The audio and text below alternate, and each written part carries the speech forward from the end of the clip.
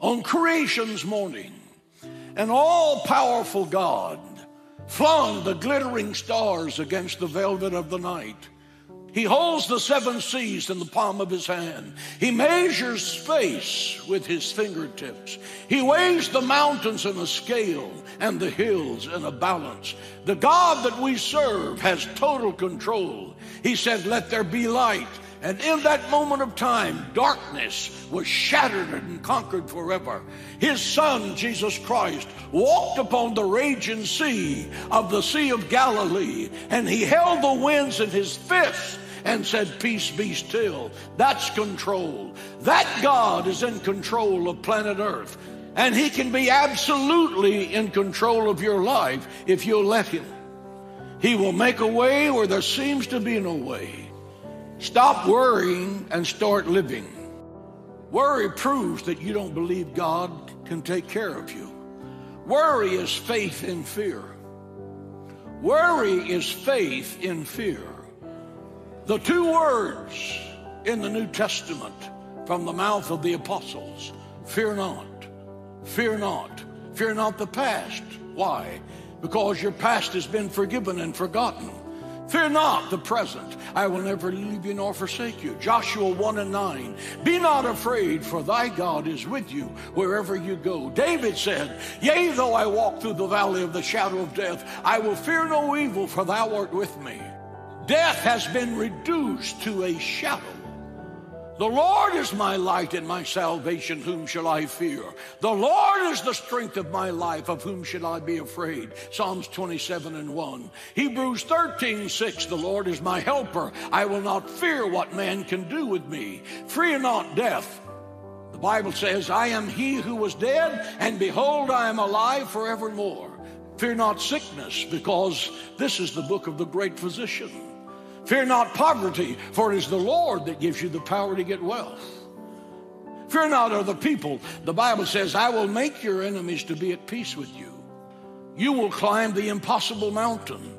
I'll give you the ability to defeat the impossible foe. 1,000 shall fall at your left hand. 10,000 shall fall at your right hand. David said, "I will fear no evil." Why? Because God Almighty is with me. That's why. Worry is trust in the unpleasant. Worry is assurance that disaster is coming. Worry is believing in your personal defeat and despair. Worry is a polluted stream that flows through your brain, that drowns hope and optimism, that kills faith. Worry is interest paid on trouble that never happens. Think about that. One old man said, and I quote, "Most of the trouble I've had in life never happened." How many of you have worried yourself silly about something you just knew was going to be disaster and it never happened? Worry enters our life through thoughts. But the Bible teaches us to cast all of our care on God because He cares for us. Life is real, and we never know exactly what's going to come our way, but we do know God. We don't have to live in fear because He's with us and He's on our side. Well, worry sees the problem, but it doesn't see God. I don't think it's wrong to see the problem. Matter of fact, I think we should look at our problems squarely, and then we need to tell them where they stand in relationship to God. Worry sees the problem, but faith sees the God who can handle the problem.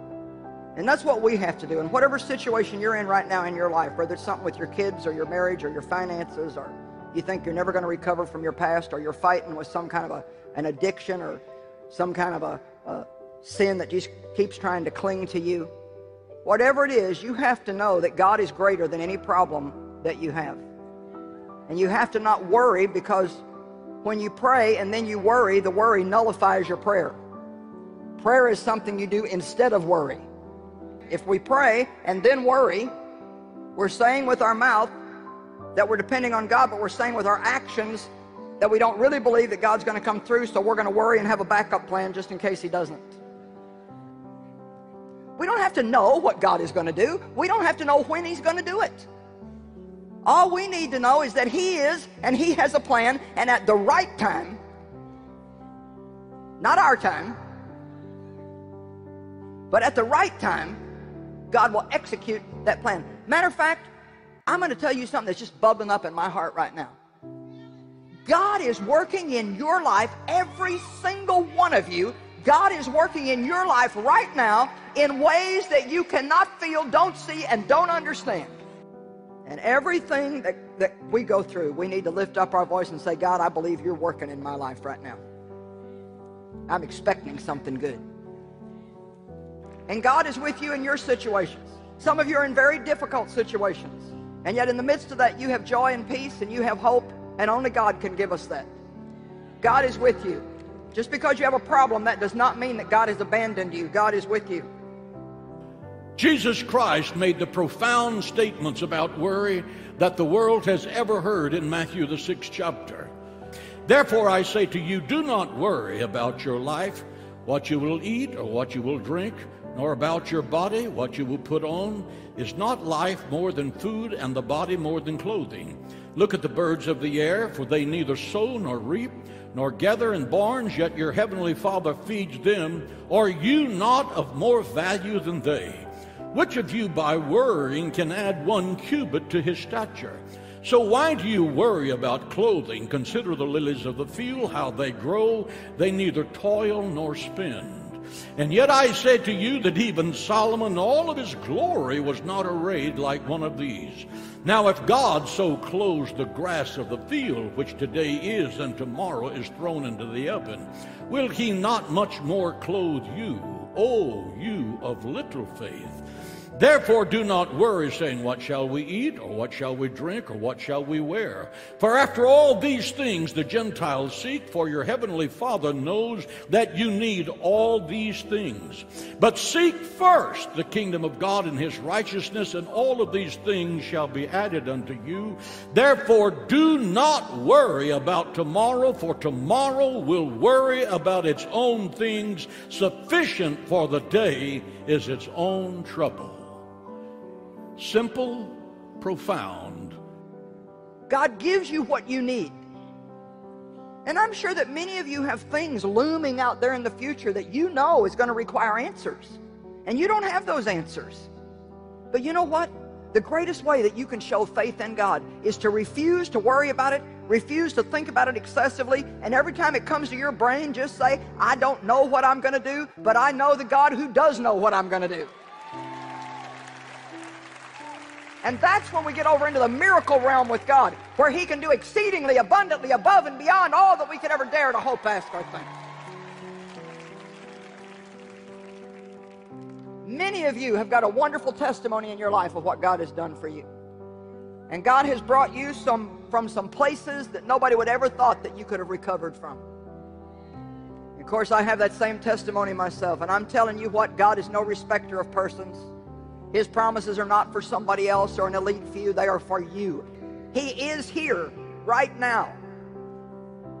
And he is taking care of your situation. You don't have to worry. God will do one of two things if you have a problem.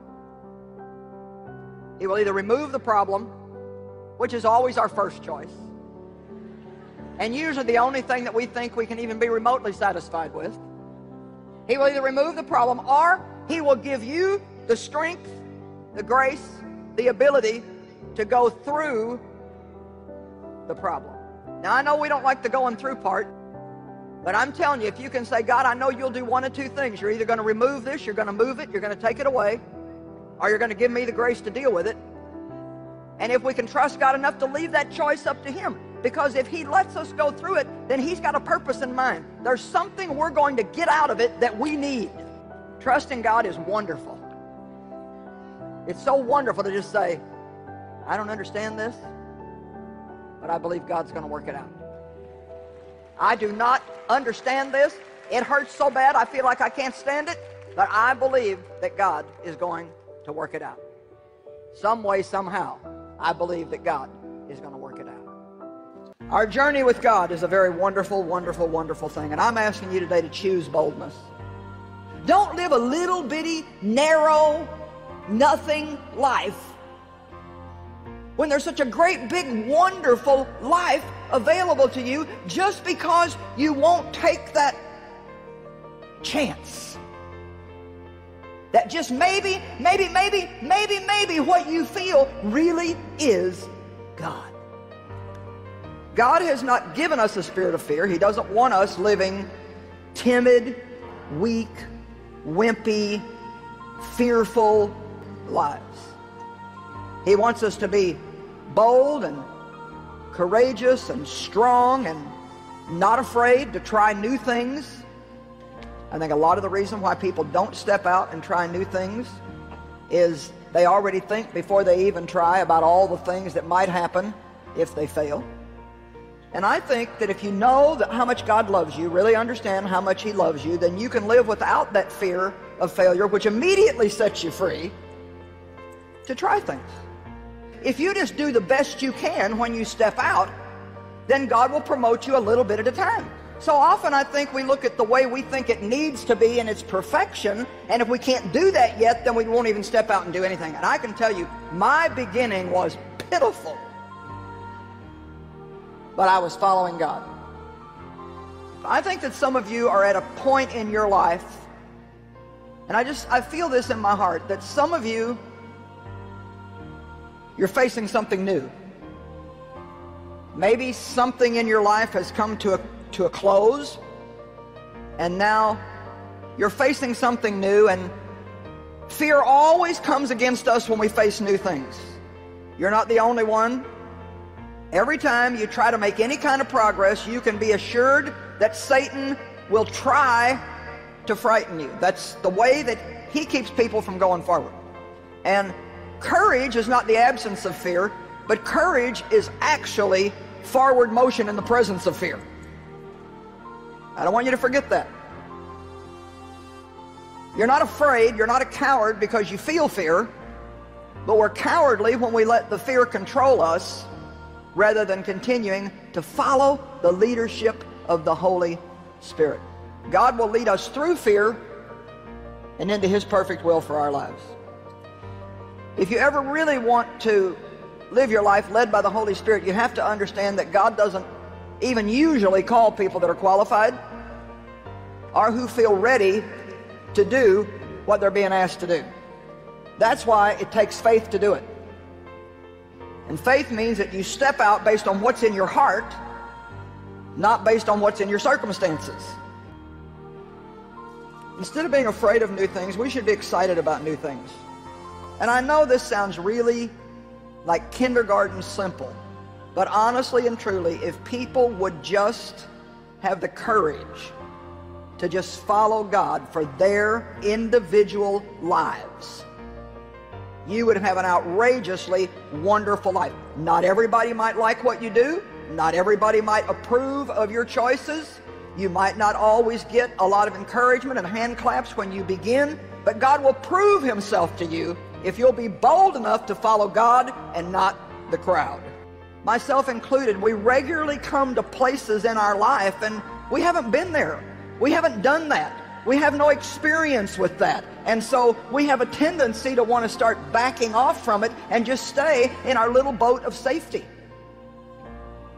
But God's encouraging you today to step out and be bold enough to follow the leadership of God for your life. And it never ceases to amaze me what God enables a person to do if they will just step out. Bold faith.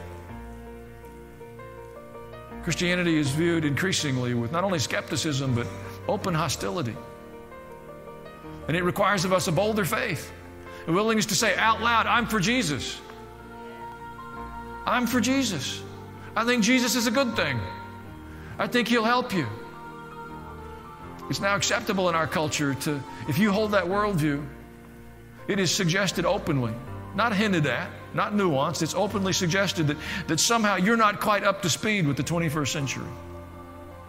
that intellectually you've been left a little behind, that your moral development and your philosophical awareness and your worldview is a bit jaded, a bit skewed. It's underdeveloped, and you're a diminished person in some way.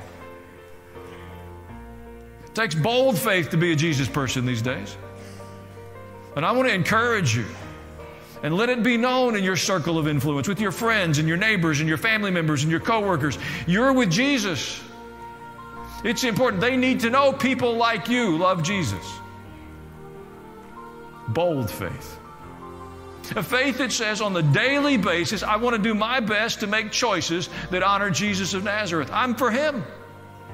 And I would encourage you to be for Him. He's made my life better.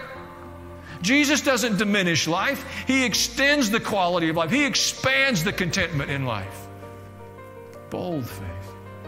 Not critical, not harsh, not mean-spirited, but a passion for Jesus that influences your life.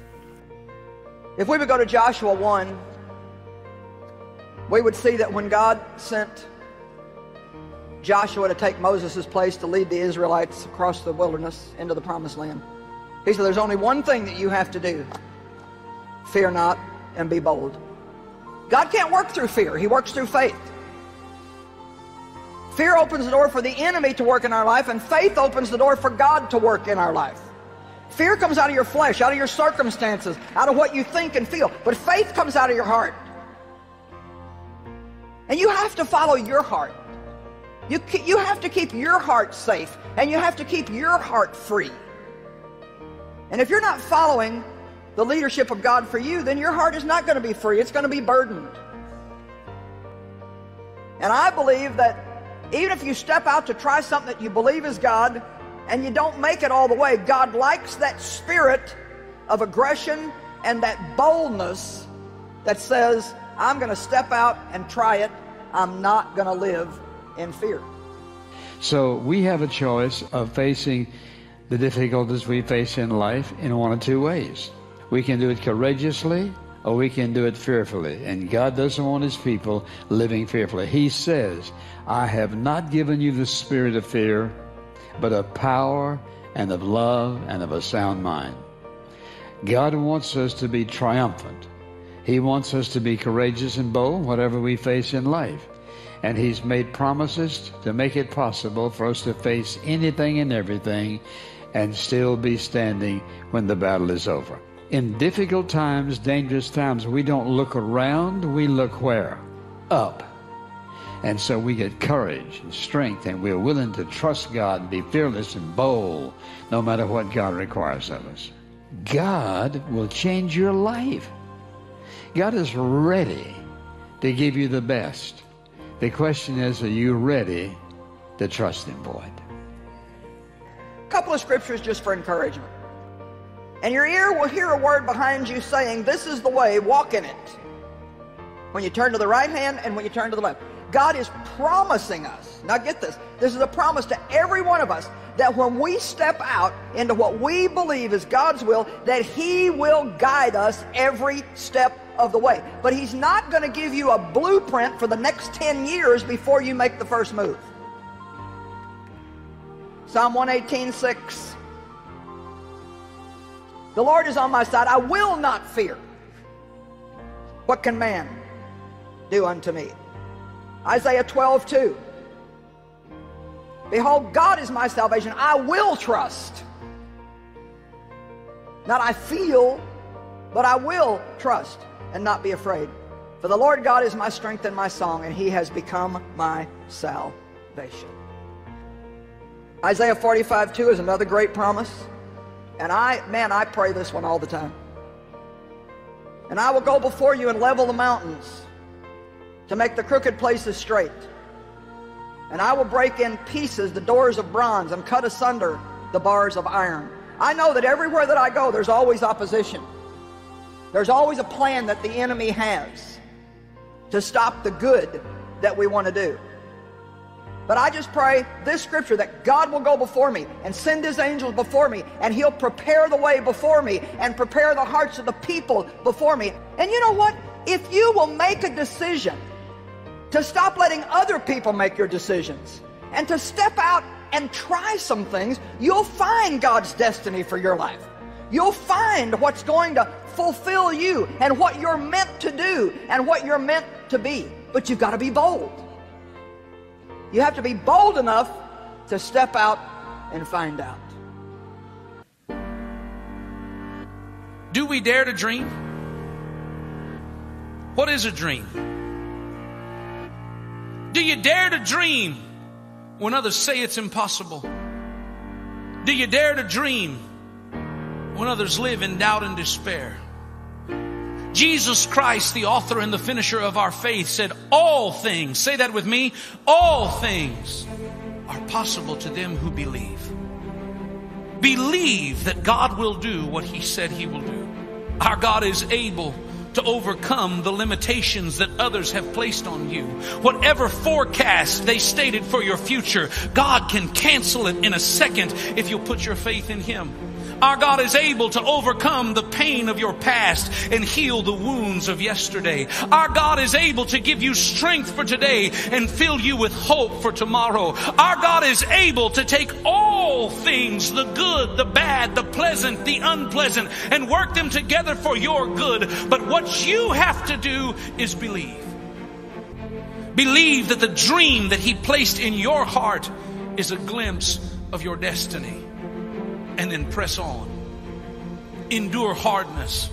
God will not fail you. God will give you the desires of your heart.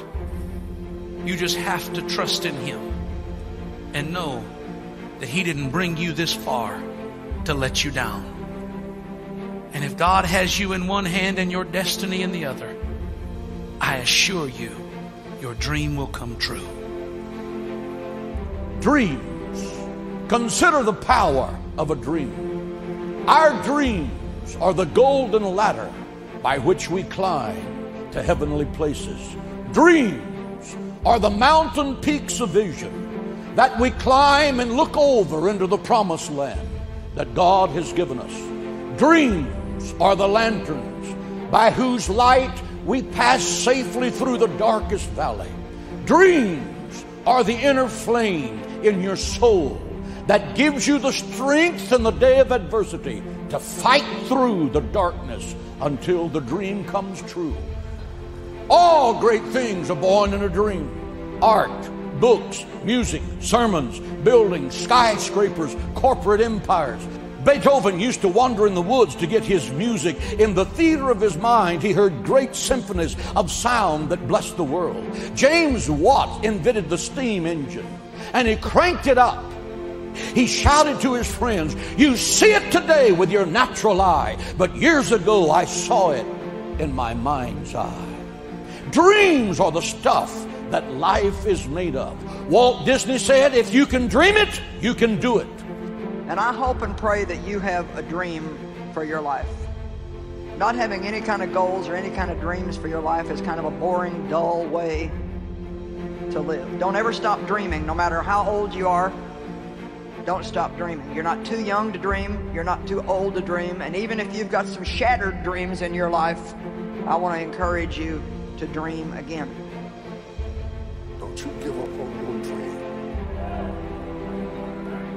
I don't care if you don't have the money, you don't have the help, and you don't have the family for it, and you don't have the background for it, and you don't have the friends for it. Don't you give up on your dream. Don't you do it. Don't you do it. Don't you do it. It may take you twice as long. You may have to take courses and classes. You might not read as fast. You might not move as quick. You might not have as much. But don't you quit. Sometimes it's best that you just keep your dreams to yourself. Because your dream is about you. It is God's divine way of giving you a glimpse of your destiny. It was God's way of saying to Joseph, one day I'm going to exalt you and you're going to rule. And all of the nations are going to bow before you. That was Joseph's destiny. That was the dream that God planted in his heart. In order for that dream to become a reality, Joseph had to endure. He endured misery and pain and a season of hell on earth that would be difficult to describe. But all that he went through, he was able to walk through, because before it ever began, God gave him a glimpse of what was to come. And he walked down that long road believing that if God be for him, who can be against him?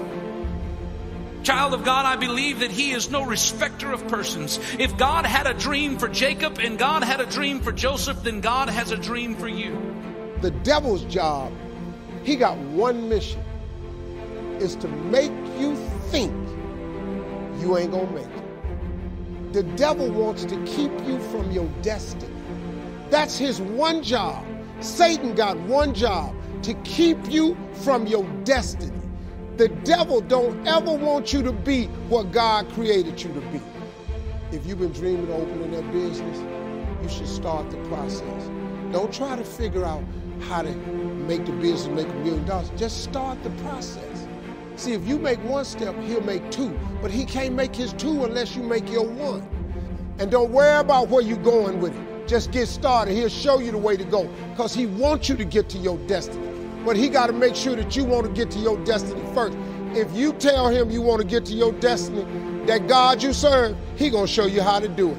You can believe that. Don't forget to pray. Don't be ashamed to pray. And don't ever be too proud to pray. Because prayer changes things. Why is it that sometimes people's dreams don't come true? You know, the devil's always trying to dig some kind of a pit for us and trying to pitch us in it, whether it's a pit of depression, a pit of discouragement, a pit of poverty, a pit of sickness and disease. He always wants us to be somewhere besides on top where God wants us to be. It's kind of hard, you know, when you're having to wait longer than you thought you would, and things are a lot harder than you thought they would be, and it seems to be costing you more in your life than what you ever think that you can bear, and it just keeps going on and on and on and on and on.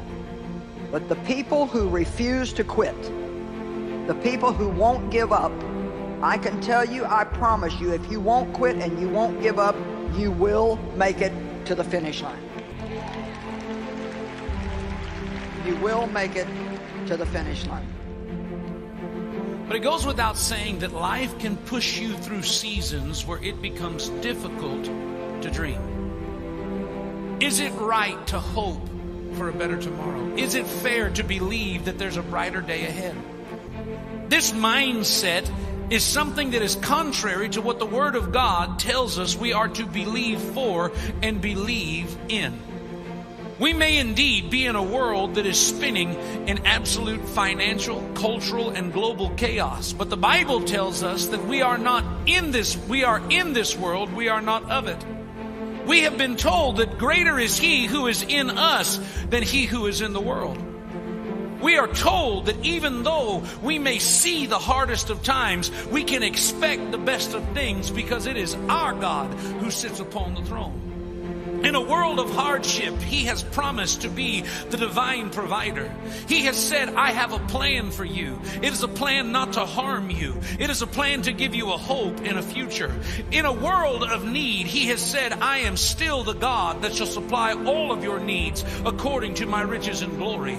In a world of chaos and confusion, He said, I am the Prince of Peace, and my peace, not only do I give it unto thee, but it surpasses all understanding. You may be in a dry season today, but our God has said He would be a spring of living water for your thirsting soul. You may be walking through a dark valley, but the light of the world has promised that He'll be right beside you, and He'll lead you every step of the way to the other side. You may be in a world of trouble, but He is a strong tower. He is a shield, and He is a defense. In your day of adversity, He said, I'll be the rock of your salvation. I'll be the glory and the lifter of your head. My goodness and my mercy, they shall follow you all the days of my life. For even David himself declared, since the Lord is on my side, what can man do to me? Child of God, if you have a dream today, don't give up on the dream that God gave you. Businessman, don't quit pursuing the dream that He planted in you. Mother and father, continue to believe for the dream that He has in store for you. Young person, don't abandon the dream that He planted down deep in your soul, because God did not bring you this far to fail. He brought you this far to crown you. Dream a new dream and believe in a God who can never fail. Everyone wants a miracle, but no one wants to be put in the crisis that requires a miracle. The only way you really need a miracle is that you have a problem. And the bigger the problem, the bigger the miracle you need. We like miracles, but not the problems that go with them. But sooner or later, it's going to happen to you. The phone is going to ring, and your calm, tranquil, well-ordered life is instantly going to be in a raging storm. Sooner or later, you're going to face a crisis beyond your power to control. Our God is a God who wants to perform the miraculous in your life. There are times in our lives where we face something that it just seems like there's no way out. We could do all the math in our mind, and our mind will tell us there's nothing that can be done here. Maybe you're in a job and you know God wants to bless you, but you look at your situation, you think, well, God can't move here. My boss doesn't like me. I can't get along with the other people at work. There's such a ceiling in my environment. It's impossible for God to move in this situation. Other times we might say, well, my marriage, Pastor, it's just so bad. It's been so many years that it's been sliding in the wrong direction. I don't know that God could ever move our marriage into the position that He keeps talking about. How is God going to change these things in my life? Pastor, I've been attacked in my body for so long, and the diagnosis is that it's incurable. Nothing can be done here. I'm not sure that God could even move. I don't know what He would do. And our brain starts to opt us out of God's best in our lives. It says, well, the impossible things, I don't know that God still does that anymore. We begin to forget the things in our past where God did perform the miraculous. Can you think back to a time when God did something miraculous in your life that no one could explain? Something happened and you got a breakthrough when there seemed to be no way. There was a miracle that happened in your life that could not be explained with the mind. The mind wants to get in your way. It wants to say, well, that's impossible. A lot of people believe in the Bible. They believe in the miracles in the Bible.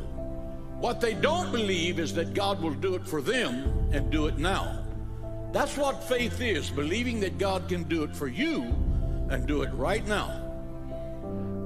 We live in a world where everyone's telling you you can't pull this off. We live in a time when people even in the church don't believe in the power of the Holy Spirit and what He can do. Sometimes we just look at the scriptures and go, well, yeah, that was back then. And you guys, it's not about back then. It's about always. It's about ever since the beginning of this book and all the way to the end. The followers of God were filled with courage. There was a fearlessness in them. There was a confidence of, my God will come through. We grew up with these stories. We really did. And don't you remember as a kid just having this faith like God can do anything? God loves to work best and shine His glory when things seem the darkest. When the Israelites were in a situation where they're hemmed in by the mountains, they couldn't escape the mountains. They had the sea in front of them, they couldn't swim across that, and the Egyptians were coming in, and God had positioned them there. They thought, well, what is going on? This is impossible.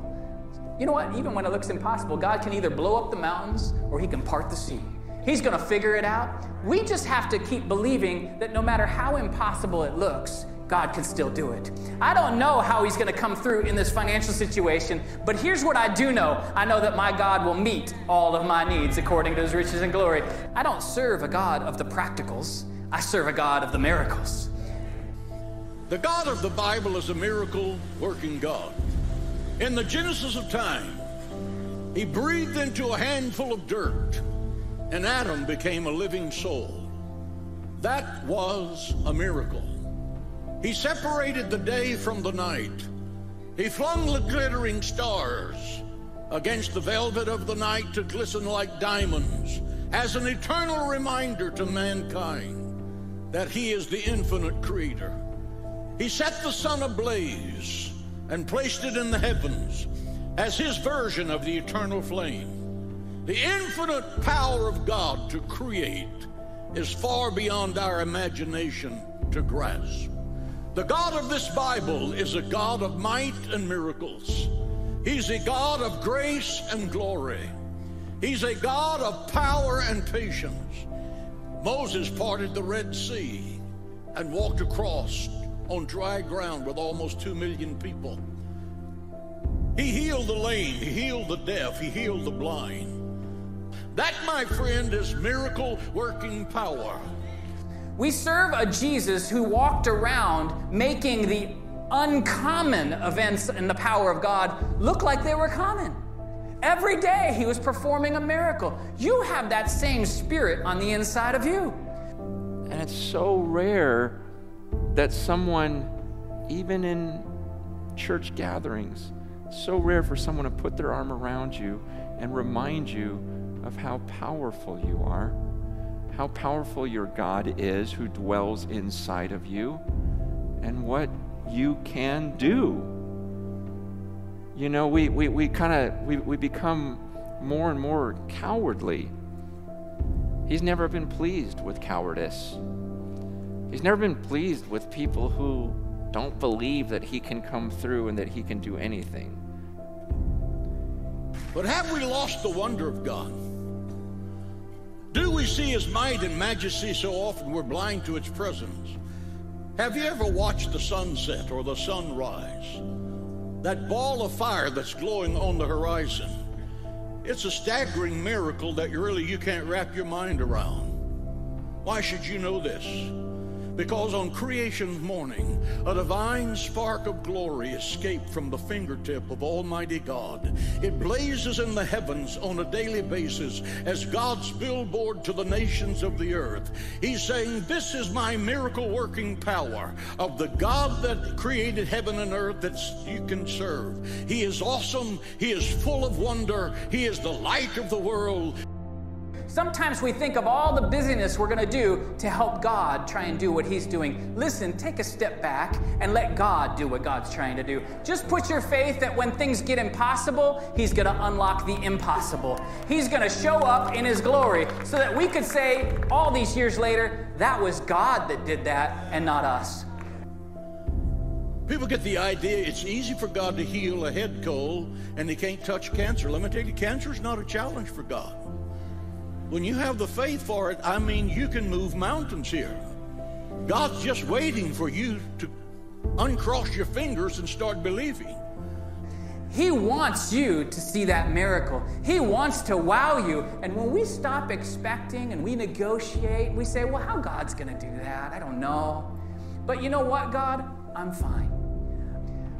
Our brain tends to look at what the devil's bringing and say, well, that might be working. You know, it's not what I thought it was going to be. It's not a wow, but it'll do.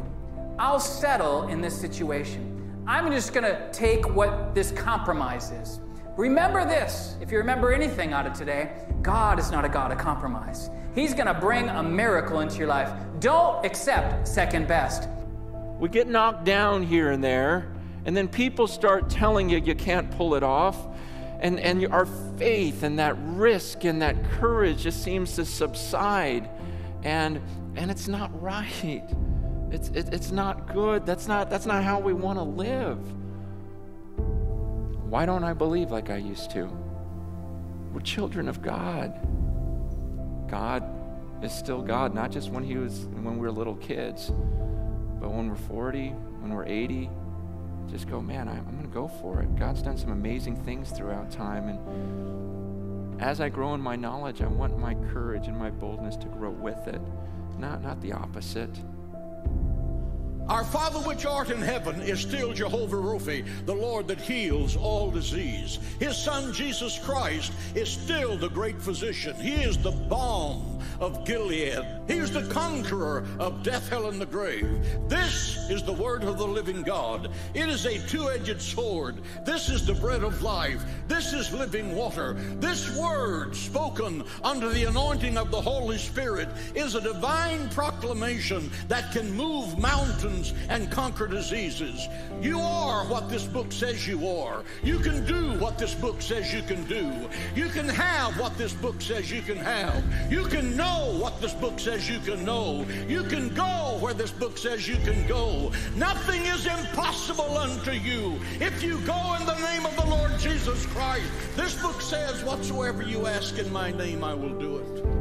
And if that was the only verse in the Bible, it would make Christianity the greatest faith on the planet. Ask and you shall receive. Today I'm asking God that you receive the miracle that will turn your life around. The only way you're ever going to know your purpose for your life, why you're here on this planet, what on earth you're here for, is A, talk to your Creator, God, who made you, and B, read the owner's manual. God has never created anything without a purpose. Every plant has a purpose. Every star has a purpose. Every animal has a purpose. God does not create things without a reason, without a purpose. And if your heart is beating and you're breathing, there's a purpose for your life. Because God never makes anything without a purpose. And the very fact that you're alive makes your life meaningful, that God had a reason for creating you. It is in Christ we find out who we are, what we're living for, part of the overall purpose that He, God, is working out in everything and everyone. The next verse, Colossians chapter 1, verse 16 says this: everything, absolutely everything, got started in Christ and finds its purpose in Him. It is in Christ that we find out who we are and what we're living for. So you say, I really got to find myself. You're going to find yourself in Christ. You were made by God. You were made for God. Until you understand that, your life is never going to make sense. You're going to go through life wondering, what on earth am I here for? You got to start with God. God wants you to know Him and love Him back. Here's what He says in the book of Hosea in the Bible, chapter 6, verse 6. God says, I don't want your sacrifices. I want your love. This is God talking to you. I don't want your offerings. I want you to know me. The most important thing you can know in life is that God loves you, and the most important thing you can do in life is love Him back. 1 Timothy chapter 6, the Bible says this: some people have missed the most important thing in life. They don't know God. They don't know God. Now, how do you know when you don't know God? How do you know when you're disconnected from God? How do you know when in that moment you're not knowing and loving God? God has given us a warning sign, and it goes off like a bright yellow light in your life every time you get disconnected from God. And that warning sign is this: worry. When you worry, you're acting like God doesn't exist. You're acting like, if it's to be, it's up to me. No, it's not up to you. It's up to God. When you worry, you're acting like it's all your responsibility, that you don't have a heavenly Father who loves you, that there aren't 7,000 promises in the Bible, that God hasn't already agreed to take care of all your needs. We're always worried about, what does God want me to do? God, what job should I have? Where should I go to work? Where should I go to school? What should I do? And we're always worried about what we should do. God is much more interested not in what you do, but in what you become. And the reason why is you're not taking your career to heaven. You're not taking your car to heaven. You're not taking your cash to heaven, how much money you're making. You're not taking your china to heaven. You're taking your character. The only thing that's going to heaven after your 80 years or so here on earth is you. You're not taking any of your accomplishments. You're not taking any of your achievements. You're not taking any of your acquisitions. You're not taking any of your things you've piled up, stockpiled, money, materialism, stuff like that. None of that's going to heaven. The only thing that's going to heaven is the person you became, the man you became, the woman you became. The only thing you're taking to heaven is your character. And God puts you on this planet to develop your character, to grow up spiritually, and to become like Jesus Christ. When things happen to you, the normal question you ask is the word why. Why is this happening? Why is this happening to me? Why is this happening now? And the answer to all the why questions of life is this: to make you like Jesus. To make you like Jesus. If God's going to make you like Jesus, he's going to take you through everything Jesus went through. And Jesus wasn't spared from difficulty. Was there times when Jesus was lonely? Yes. Time when he was misunderstood? Yes. Were there times when Jesus was disappointed by people? Yes. Were there times when he was tempted to be discouraged and give up? Yes. Were there times when he was just tempted? Yes. And if God let his own son go through all that, don't you think he's going to let you go through it too? Yes. Why? Because he's more interested in your character than your comfort. This is not the comfort side of life. The comfort's going to come in eternity. Comfort's going to come in heaven. This is the classroom side of life where you are to learn. And some things you only learn through difficulty. If you got everything you want, everything went your way, you had no problems, you would be a spoiled brat. Self-centered brat. And the whole goal of life is learning unselfishness. It's not about you. It's about learning to love God and learning to love other people. And that's where fulfillment and joy and purpose comes from. You know those problems you don't like in your life? Every problem has a purpose. And that purpose is to make you like Jesus. There is no situation in your life you cannot grow from if you'll just trust Jesus and if you'll just learn to respond in the right way. God knows that you've been frustrated with your life. He knows your hurts. He knows your sadnesses. He knows your fears. He knows the turmoil that goes inside of you. He knows the loneliness you feel when you put your head down on the pillow at night. He knows the insecurities that you feel that you don't want to admit to anybody else. He knows all of that. He knows every part of you. You're not going to surprise him by the hidden part of your life or the life that you're leading. He knows you. He is a loving Father. He is the Father that cares for you more than you can ever imagine. And a father wants to guide his children. Before you were born, the Bible says, I knew you. Before you were in your mother's wombs, I know the hairs on your head. Your names are written on the palms of my hand. I have plans for you, plans for welfare and not for evil. Sometimes you may feel just too insignificant. When God called Moses to free the Israelites, Moses protested that he could not speak publicly. When Sarah was promised a son, she protested that she was too old. When Jeremiah was told to prophesy, he protested that he was too young. When God sent Gideon to fight the Midianites, Gideon protested that the family was insignificant. When Samuel anointed Saul with oil, Saul protested that his tribe was too small. And when Samuel anointed David, Jesse protested that David was the youngest of his 8 sons. And even Mary, when she was promised that she would carry the Messiah, protested that she was a virgin. He sees us not as we are, but as we will become. No man will ever love you. No woman will ever love you like your Creator does, like Jesus Christ does. And to go entirely through your entire life disconnected from your Creator who loves you that much makes no sense at all. If somebody was willing to die for you, wouldn't you want to know about it? If somebody loved you so much they died for you, wouldn't you want to know them? Somebody did die for you. His name is Jesus Christ. And he died for you to pay for all the things you've done wrong so you could live a life of purpose. And my plea to you as your pastors, do not waste your life. Decide right now that for the rest of your life, you're going to give the best of your life. Not to your girlfriend, not to your boyfriend, not to your job, not to something else, but to God and His kingdom. Become what God made you to be, the man God made you to be, the woman God made you to be. Jesus Christ commanded the church to fear not. Fear is mentioned in the Bible over 600 times. It's no small subject in the Word of God.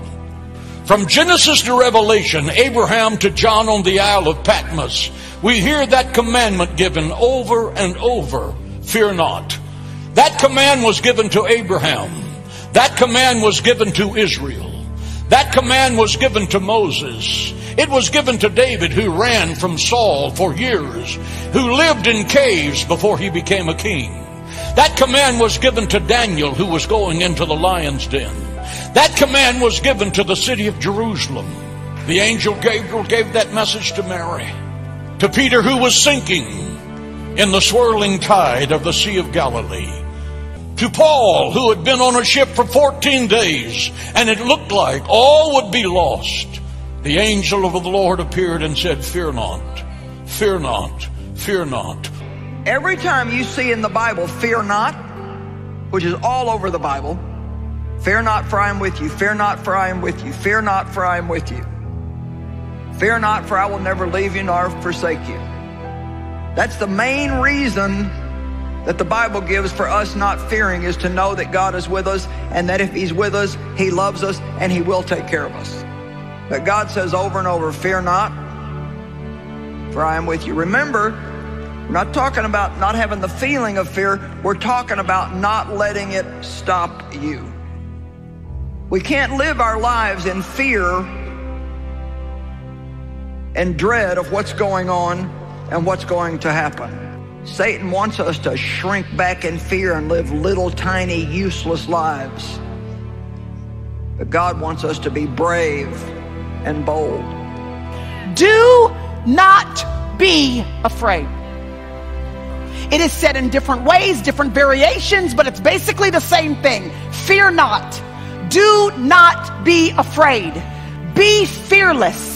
Fear ye not. Over and over and over again in different ways. God wants to say to us the exact same thing. In fact, it is so critical and so important to Him that He gets to the New Testament and Paul writes a letter to a young man named Timothy, and he says, Tim, this is what you need to know, that He has not given us a spirit of fear. He says, of all the important things, Timothy, that you need to know in your life and in this ministry that God is sending you through, too, as you go through things in this journey of life that you will inevitably go through, He says, would you remember that what our God does not give is fear. He gives power and love and a sound mind. Fear is a real thief in our lives. Isaiah 41:10 says, fear not, there's nothing to fear. Well, isn't that interesting? For I am with you. That's the only answer He gives, because I'm with you. And so if we really know who the Lord is, I'm not talking about just going to church, but I mean, if you really know who the Lord is, then we don't have to know what He's going to do. We don't have to know when He's going to do it. We don't have to know what the way is going to be. We just say, Lord, I know You're with me, and therefore I can do what I need to do.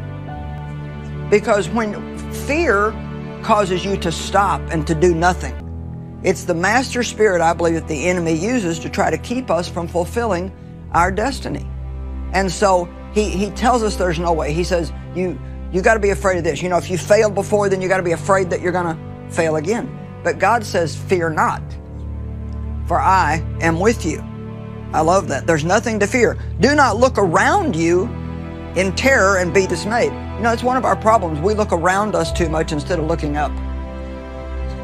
The more you stare at your problems, the more you rehearse your problems, the bigger they're going to get.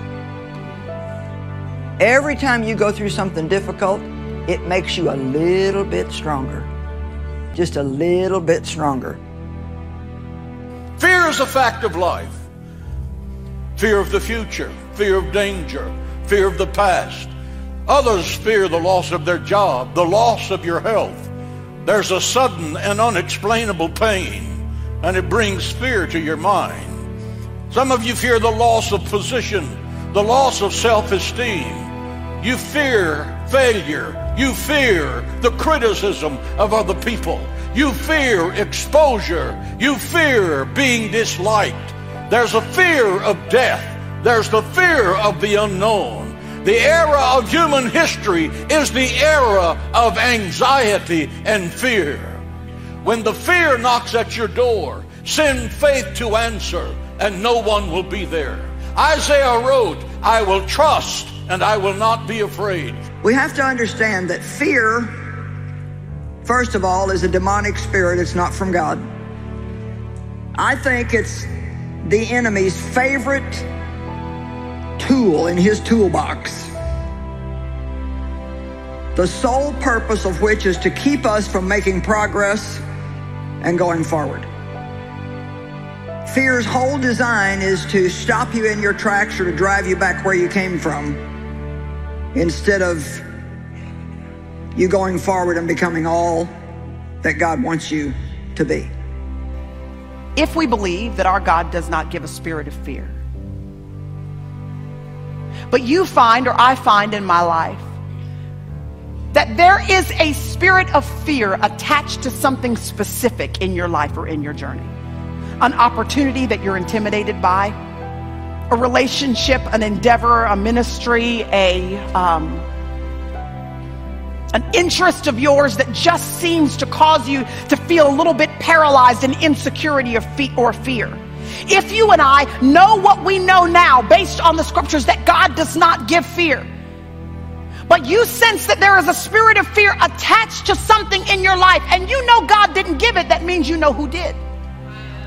And if the enemy has placed a spirit of fear on something in your life, it must mean that he is trying his best to keep you away from something. And if he's trying to keep you away from it, that must mean there's something in it that he does not want you to have.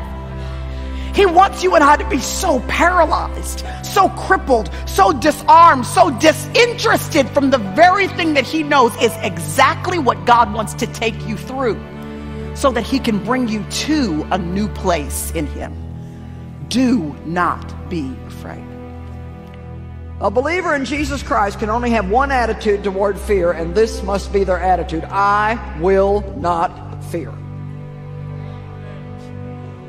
I will not fear. Fear prevents forward progress. Is there anyone here who ever feels like that you have let fear keep you from doing what you know you were supposed to be doing? I beg you not to give up, but to press through and to be all that God wants you to be. Do all that he wants you to do, so you can have all that he wants you to have. The reason why you have no reason to be afraid, my friend, as God calls you to go here or do that or go through this particular thing in your life, is not because you're so capable. It's not because you're so prepared. It is because you have a daddy who loves you. He has already gone behind the scenes. He has already orchestrated and manipulated events and people and circumstances, so that all he needs is a woman that's willing to say, yes, Lord, and stand there at the plate of his grace and his glory and his calling on your life, and to do what he's called you to do. And if you and I will just do it, we will realize we've been set up to hit a home run every single time. So if right now there is something crippling you, the enemy is working overtime to cause you to be afraid in your life, will you hear this message from the Holy Spirit today? Step up to the plate. Do not be afraid. Your God has got your back. If God is for us, then what difference does it make, really, who's against us? Because God is certainly greater than anything or anybody that could come against us. And you know, I think that where we get into trouble is we believe that God is for other people, but are we sure that he's for us?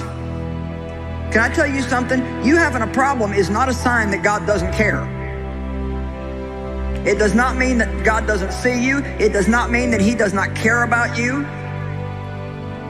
He wants to help you in your time of need and trouble.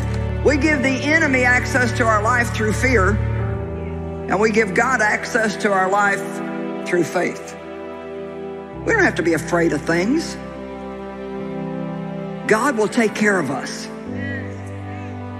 Whatever's coming up in your future, even the stuff that you don't know about, God will take care of you.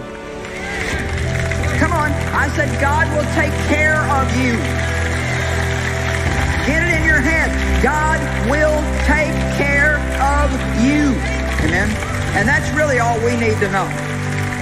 God's going to take care of us. God has not given us a spirit of fear. Never has uncertainty been any greater than it is today. In uncertain times, because as uncertain as things are, of this I am certain, that God Almighty is still on His throne. I am certain that the Word of God is true from page to page and cover to cover. I am certain that every promise locked in these pages is good for 1,000 generations. I am certain that even though men on this earth may plan and they may plot and they may have devised schemes and try to control the things of this earth, it is God who exalts one, and it is God who uses men here on this earth. I am certain that God is a healer. I am certain that God is faithful. I am certain that God is all sufficient. I know that He has given His angels charge over me. I know that He will protect me. I know that He is a help to the helpless and hope to the hopeless. I know that His goodness and His mercy shall follow me all the days of my life, and I shall dwell in the house of the Lord forever. I know in whom I have believed, and I believe that He is able to do exceedingly and abundantly above all that I could ask, think, or imagine. I know who He is. His name is Jesus Christ, and He is a resurrected Savior, the Son of the living God, the bright and the morning star, the fairest of 10,000, the Lion of Judah, and He is a soon coming King. Of this I am certain. And the reason I know is because His Word has told me. His Holy Spirit has confirmed in me. And I hear His voice saying, lift up your heads and rejoice. Your redemption draweth nigh. Our God is a refuge and our God is a strength, and He is an ever-present help in a time of trouble. Jesus Christ loves you. And I know you may have issues but you're doing better than you think you are. Somebody needs to know today you're going to make it. Somebody needs to know today you're doing all right. You may not be what you ought to be, but you're not what you used to be. And you're going to get there by God's grace. Don't you give up. Don't you quit. And don't you keep putting yourself down. You're doing better than you think you are. Here's the assurance that we have. Not that we would go through life without difficulty. Not that we would go through life without struggle. Not that we would go through life without some storm of some kind or some need arising. But that when we go through life with the promise that in our struggle He is our strength. In our struggle He is our provider. In our struggle He is our healer. In our struggle we have a firm foundation, and Jesus is His name. Ecclesiastes chapter 3 gives 28 times and seasons in life. It says there's a time to be born, there's a time to die. There's a time to laugh, there's a time to cry. There's a time to dance, there's a time to mourn. There's a time to gather, there's a time to let go. It's 28 different times in life. The one time I can't find in there is the time to quit. There is no time to quit in your life in this. If you'll keep going, that's how you get to heaven. Tell somebody this is no time to quit. You may have bars, you may have chains, but you're still blessed. God loved you so much that He gave His only begotten Son to die for you. What shall we say of these things? If God be for us, who can be against us? Seeing that He has given us His only begotten Son, how will He not give us all things? There is not 1 ounce of defeat in these words. So don't you let the attitude of defeat come into you, because God created you to be more than a conqueror. You will go through a season of lack, but God created you to conquer lack. You will go through a season of weakness, but God will bring you through that season of weakness stronger than you've ever been before. You need to understand what David said when he said, "It was good that I had been afflicted." Why? Because it was in his affliction that he learned God's faithfulness. It was in his affliction that he learned how to run into the secret place of the Most High and dwell in the shadow of the Almighty. It was in his affliction that he learned the words, "God is a refuge and God is a strength. The name of the Lord is a strong tower, and the righteous run into it and are saved." When you come into a season of struggle like you're in right now, do not be defeated, because if you're breathing and the sun is shining, then God has a purpose for you. I'm speaking to families right now that don't know what to do. They're overwhelmed. Turn to Jesus. He's for you. I'm speaking to businessmen who are looking at the future forecast and they're uncertain about where the provision's going to come from. Turn to Jesus. He's a business partner that will provide for you. But don't let defeatism enter your heart, your mind, or your spirit, because we are more than conquerors through Christ. It's awfully hard when I don't understand what God is doing. It takes real faith to trust in God when I don't understand why God has allowed certain things to happen. But I am convinced that God's ways are better than my ways. And I'm convinced that His ways are far wiser than my ways. It's one thing to worship God because you've got a nice house, because you've got a nice car, because everything's good, because all your people are blessed. That's wonderful. But it's another thing to worship God in spite of trials and bars and chains and tribulations and heartbreaks and tears. When you can do it then, when you can praise in pain, when you can lift your voice and say, "The Lord gives, the Lord takes away. I don't praise you because of, I praise you in spite of my hardships. You're worthy of the praise." It's not about you. It's about Him. Do not be afraid. We know all things work together for good. When you have that attitude, it takes the adversity that you're in and it shapes you and it molds you. When you have that attitude, you look at struggle as a season for you to gain strength and for it to pour the rock-ribbed confidence into your soul that God is on His throne and everything is going to be all right. When you have that attitude that we know all things work together, you can say, "This is the day that the Lord has made. Let us rejoice and be made glad in it." Because the man of faith has the promise of God that God is going to take care of him, that God is going to supply. And the man of faith realizes that God has means that he isn't aware of. God has resources that I don't know anything about. And thus, though things look to be hopeless and dark, yet I don't look at the circumstances. The man of faith looks at the Lord, who is above all of our circumstances. And he doesn't look to his own abilities, but he looks to God's ability to take care of him and to supply for him. And thus he rejoices because God is on the throne and God has promised to take care of me. Today I want you to make the decision, wherever you are, to rejoice.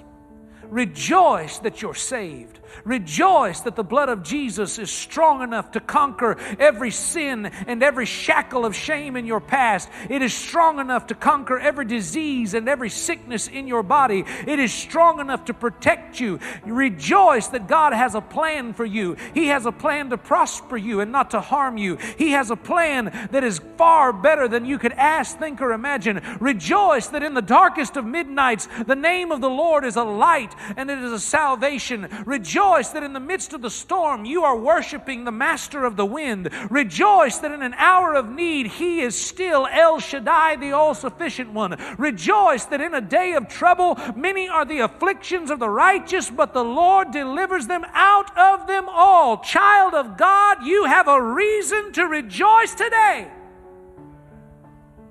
because we know all things, they work together for good. All things aren't good, but we have a God who's greater, and He said, I'll use it for good. All things work together. It's an outlook that says, if God is for me, who can be against me? If God loves me, if God cares for me, if He has a purpose for me, then no adversary, seen or unseen, shall come near my dwelling. God is on the throne. You have the promises of God. The Lord will take care of you. God has provisions that you don't even know about. And so rejoice. Be lifted up. That is the position that faith takes. Above the circumstances, not looking at the circumstances, but looking to God, who is in control. So I want you to ask yourself, what is your outlook today? Are you determined? Are you in denial? Are you walking around in defeat? Don't deny the problem, because the problem is real, but the God that you serve is greater. Don't deny that the world needs Jesus now more than ever. You see, when you're called according to God's purpose, you call upon His name. And I assure you of this, in His name you find provision, you find peace, you find protection, you find direction, you find health, you find satisfaction, you find sufficiency, you find righteousness, you find comfort when you call upon the name of the Lord. That means that there's not 1 hour of one day that you will face one situation when Jehovah God, your God, the great I am, does not have the strength and the power to sustain you. Call upon His name, and He said, I'll answer you and show you great and mighty things that you know not. No matter what you face in this life, as long as you can call upon Jesus, you can overcome anything. I don't know what you may be going through today. It could be that you have that feeling that God isn't hearing you when you pray. Or it may be that you even feel worse than that, that God doesn't care, that God isn't concerned. But I can assure you from the Word of God that He does care and He is concerned. And He tells you to just cast all your cares on Him because He does care for you. And so I would encourage you to look up. Quit looking at the problem. Quit looking at the circumstances. Quit being overwhelmed by your weakness and ineptness to take care of the situation, and look to God,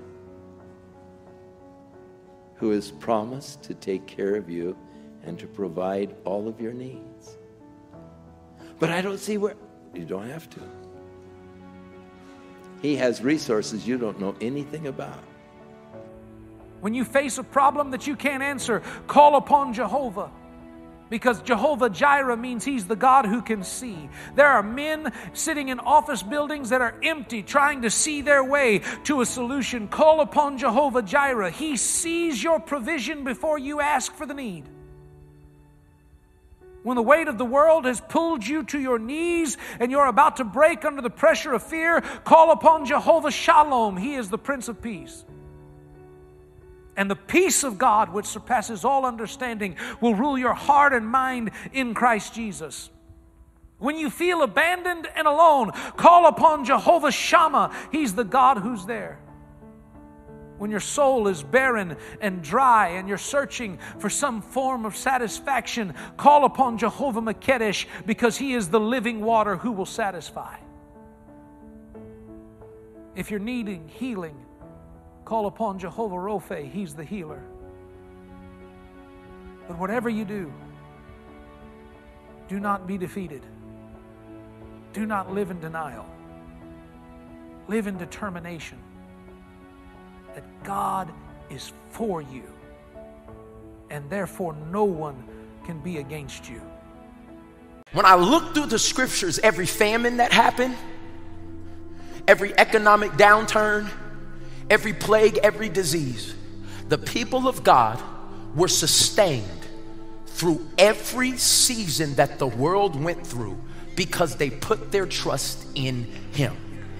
Because when your trust is in the Lord, you are secure. You know, it's easy to say that we trust God when everything's good and everything's happy and all is going according to plan. We say, oh yeah, I'm just trusting the Lord and look how good everything is. But it's a whole other deal to trust God when things are not so good. You see, to trust God means you have to allow Him to do what He wants to do, even if He fails. And you say, well, He can't fail, He's God. And that's the point. He can't fail. Therefore, we must trust Him enough to let Him succeed. But to let Him succeed on His terms, and in His way, and in His time. Not on my terms, or in my way, or in my timing. To trust God is to say, I'm going to let God do what He wants to do. Lord, I'm not going to argue with You. I'm not going to fight. I'm not going to resist. I'm going to let You do what You know is best. And I am not going to fear the outcome. The Lord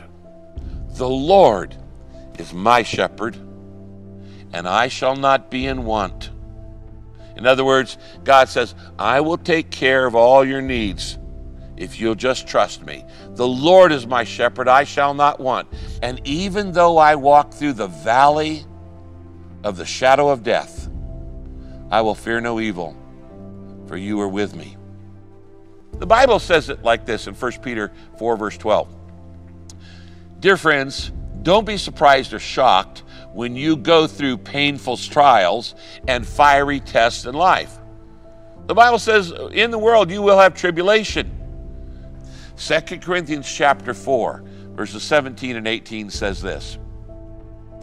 For our temporary, listen, it's not going to last, our temporary and momentary troubles will not last. But they are achieving for us an eternal glory that far outweighs them all. So, we focus not on what is seen, the problems around us, but on what is unseen. For what is seen is temporary. It's not going to last. But what is unseen is eternal. Sometimes when you're following Jesus, He leads you right into a storm. Remember, in the New Testament, there are 2 times when the disciples found themselves in a storm, in a boat. They thought they were going to die both times. But they were in the storm, they were in their trouble, not because they were doing things wrong. They were in trouble because they were doing things right. They were following Jesus. They were obeying what He told them to do. They were following His directions, and His directions led them right into a storm. But if they had not been in those storms, they would never have discovered truths about Jesus. There were things that they saw about Him they had never seen before, and they never could have learned them any other way except by going through the storms that they experienced. My tendency when it comes to storms is I want to go around the storm. If I see it coming up on the horizon, I want to find a way around the trouble. But sometimes God wants to lead you straight into the middle of it all, because the Lord has His way in the whirlwind and in the storm, and so you follow Him into the middle of it. He says, trust me, because the Lord has His way in that. When you are in the middle of the storm, that's when you look for God. Always look for God in the way things are, not in the way that you hope they will be, But look for God in the way things are, because He is not waiting for you on the other side of the trouble, waiting for you to figure it out and find your way through. He is in the middle of it, walking with you, working His way and His will, but you've got to trust Him in it. So when God says, do you trust me? Well, then you have a decision to make. Will you allow Him to do what He wants to do and not fear the outcome? Because to fear the outcome says, Lord, I don't really quite trust you. Will you allow Him to do what He wants to do and not fear the outcome? Focus on what never changes in the days ahead. That'll give you stability. Don't focus on what's ever changing, because we don't know where it's all going to end up. You say, well, what are the unchangeable truths that I should focus on? Well, God sees everything I'm going through. Focus on that. God cares about everything I'm going through. That's unchangeable. God sees and He cares. God has the power to change what I'm going through. He has the power to answer prayers. That's unchangeable. God always acts out of His goodness to me. That's never going to change, no matter what happens. God is always going to act good to me. God's plan is always better than my plan. I may not see it, but it's better because He's a good God. God will never stop loving me. That's never going to change in your life.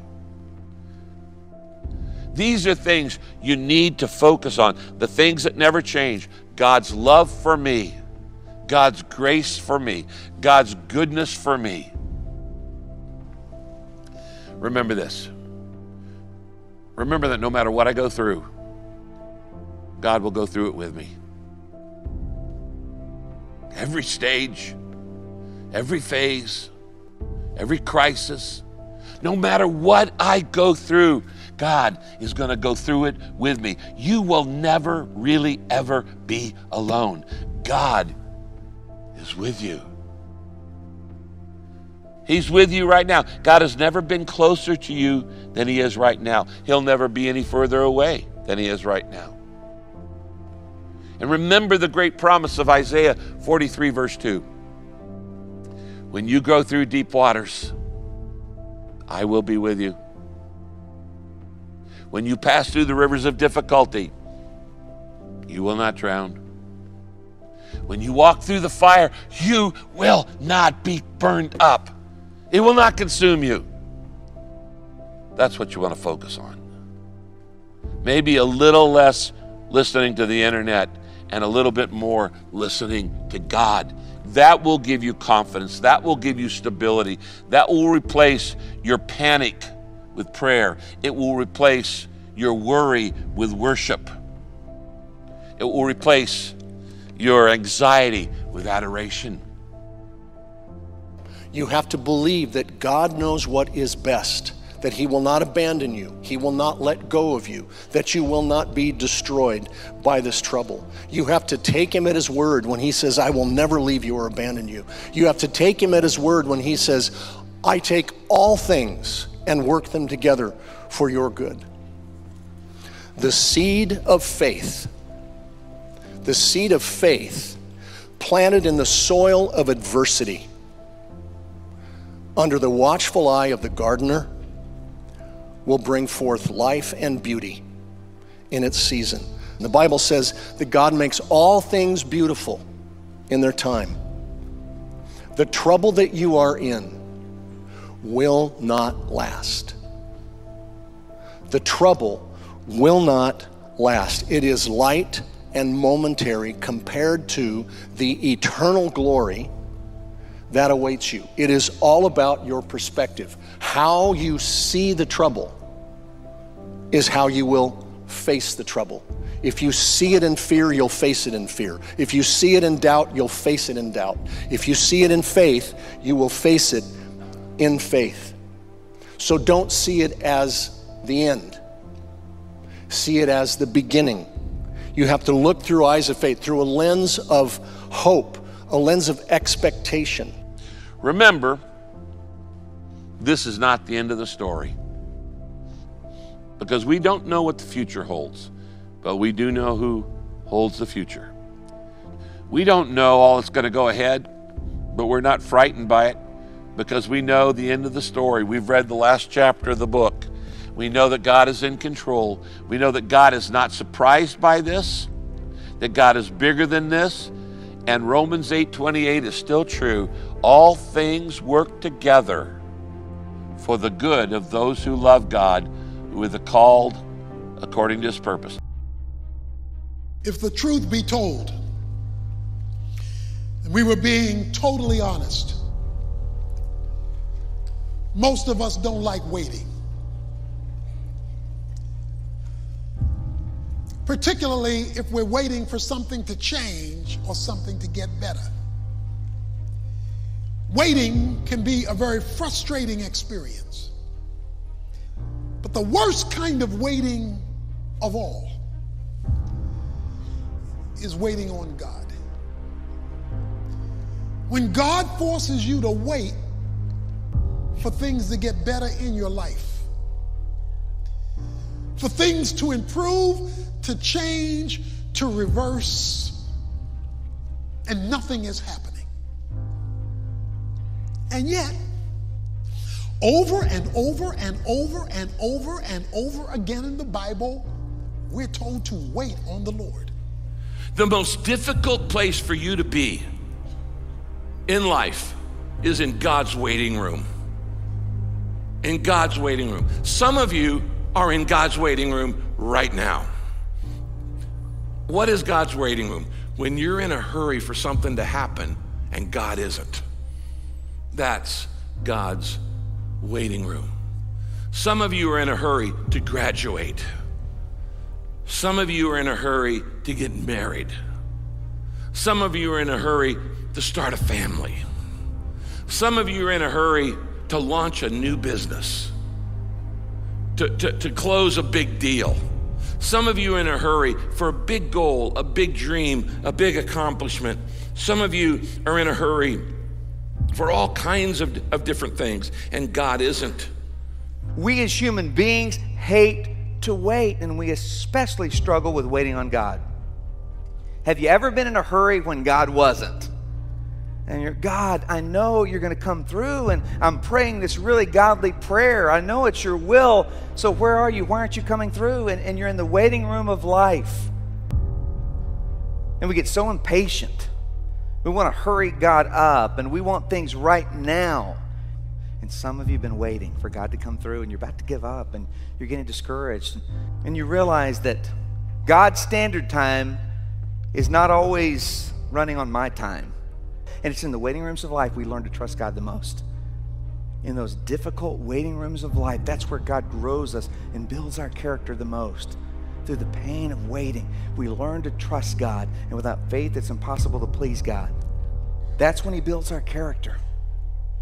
You see, while you're working on your project, your goal, your dream, your vision, God's working on you. And God's much more interested in you than in what you're trying to accomplish. Because you're not taking your accomplishments to heaven, but you are taking your character. And sometimes God says, yeah, I intend to give you what I've promised you. I intend to answer that prayer. I intend to fulfill the vision, but you're not ready yet. I want you to grow, and when you're ready, then it's going to happen. A lot of times we think we're waiting on God for something to happen, like a prayer to be answered. God says, you're not waiting on me. I'm waiting on you. I'm trying to prepare you. I'm testing your faith. Will you trust me? But I'm also trying to grow you up, because the blessing I want to give you is so much bigger than you can handle right now. You're not ready for it. You can't handle it yet. Another thing you have to learn in life is that a delay is not a denial. There's a big difference between no and not yet. Now, immature children don't know the difference. You tell a kid, not yet, they start crying and having a hissy fit because they think it means no. They don't understand a delay is not a denial. God is saying, I intend to do these things in your life that I've given you the vision, the dream to do, but you're just not ready yet. And at the right time, I will answer your prayer. God's often waiting on us. Now, why is this important? Because when you're in God's waiting room, you fall temptation to all kinds of negative emotions. You start worrying, you start stressing out, you get anxious, you get irritable, you get spiritual ADD, you can get envious, you can get jealous. You go, hey, he got a promotion, I didn't get the promotion. She's having a baby, well, I'm not having a baby. She got engaged, I didn't get engaged. He's starting a new business, it's taken off, what about mine? And all these kind of negative emotions can come into your life. And then you get frustrated, and then you start having a pity party. So what does God want you to do when you're in the waiting room of life? And because you're going to go through it many, many times. God is not a vending machine where you put in the prayer and then you pull the thing and you instantly get it. There's always a delay. The delays are by design. The delays are by design to teach you to trust him and to grow up in your character. Hey, a delay is not a denial. There's a big difference between no and not yet. For those of you who are parents, you understand this. There's a big difference between telling your kids no and not yet. It's just not time yet. And a delay is not a denial. We see it all through scriptures. God told Noah to build a boat that would save his family from a great flood, but it didn't rain for 120 years. God told Abraham he'd be the father of a great nation, but he didn't have his first child until he was 99 years old. God told Moses that he would lead the people out of slavery from Egypt they'd been in for over 450 years, but then God sends Moses out into the desert for 40 years to wait. God gives Joseph this great dream that he'll save his family and his people from famine, and he'll be a great leader. But then Joseph gets sold into slavery. He gets falsely accused and imprisoned, and he's waiting there in prison until finally God takes him from prison and positions him as second in command in all of Egypt. And the promise comes true. King David, God had King David anointed as king, but he didn't really get to be king until years later. Even Jesus Christ spent his first 30 years waiting in a carpentry shop before he started his earthly ministry. See, a delay is not a denial. When God delays, sometimes we feel forgotten. Psalm 13:1 says, "How long, O Lord, will you forget me? Forever?" You come to a point sometimes of believing that God has forgotten you. Don't worry. It's a common experience. We all go through it one time or another, feeling that God isn't there, or at the very least, he's forgotten us. Perhaps our problems aren't important to him, we imagine. The psalmist encounters those very doubts in Psalm chapter 10 and verse 1. Here's what he says there. "Why do you stand afar off, O Lord? Why do you hide in times of trouble?" What you believe is that he has given up on you. You may even be feeling that way right now. If so, please allow me to remind you that what you're contemplating is a simple impossibility. God never gives up on you. He never ceases to care about you, and he will not abandon his work on you, of which your trial is a part. He even says that your name is written on the palms of his hands. Your very name is tattooed on the palms of God's hands. It is engraved there. It cannot be removed. And such is God's concern for you. He cannot forget you. No matter what storm you're weathering now, you have never left God's mind or his heart. Yes, sometimes when God delays, we feel forgotten. But God never delays without a purpose. He knows you. He knows your heart. He knows everything you're asking him for. If he's not doing what you think he should do, just be patient, because God loves you. Don't forget. He's got your name tattooed on his palm. He knows who you are. He hasn't forgotten, and he never will. That often God's timing disappoints us. You know, there's something, maybe something you've been praying about for a long time, and you need an answer. You know, maybe you've been praying for something really specific, and you needed God to show up within a particular time frame. You know, it's an urgent need, and he doesn't. When God doesn't answer when you need him to, I wonder, what conclusions do you come to? Do you think to yourself, you know, did I do something wrong? Did I ask the wrong way? Do you find yourself asking, does God even hear my prayers? So often we think when God doesn't answer in our way or in our time, that it's because he doesn't love us. God loves you. He doesn't love anybody else one grain of sand more than he loves you. You know, in those darkest moments of life, I want you to hear Jesus looking right through your fear and saying to you, trust me, I am right here. God's timing might not have been everything you hoped for in your life, but I hope you understand that you can trust the one who keeps the time clock. We don't like to trust somebody else's timing. Why? Because we lose control. And so we'd rather than trust God, because trusting God means, my goodness, I actually have to trust God. We'd rather go, listen, I like the plan and purpose you have for my life, but can we do it my way?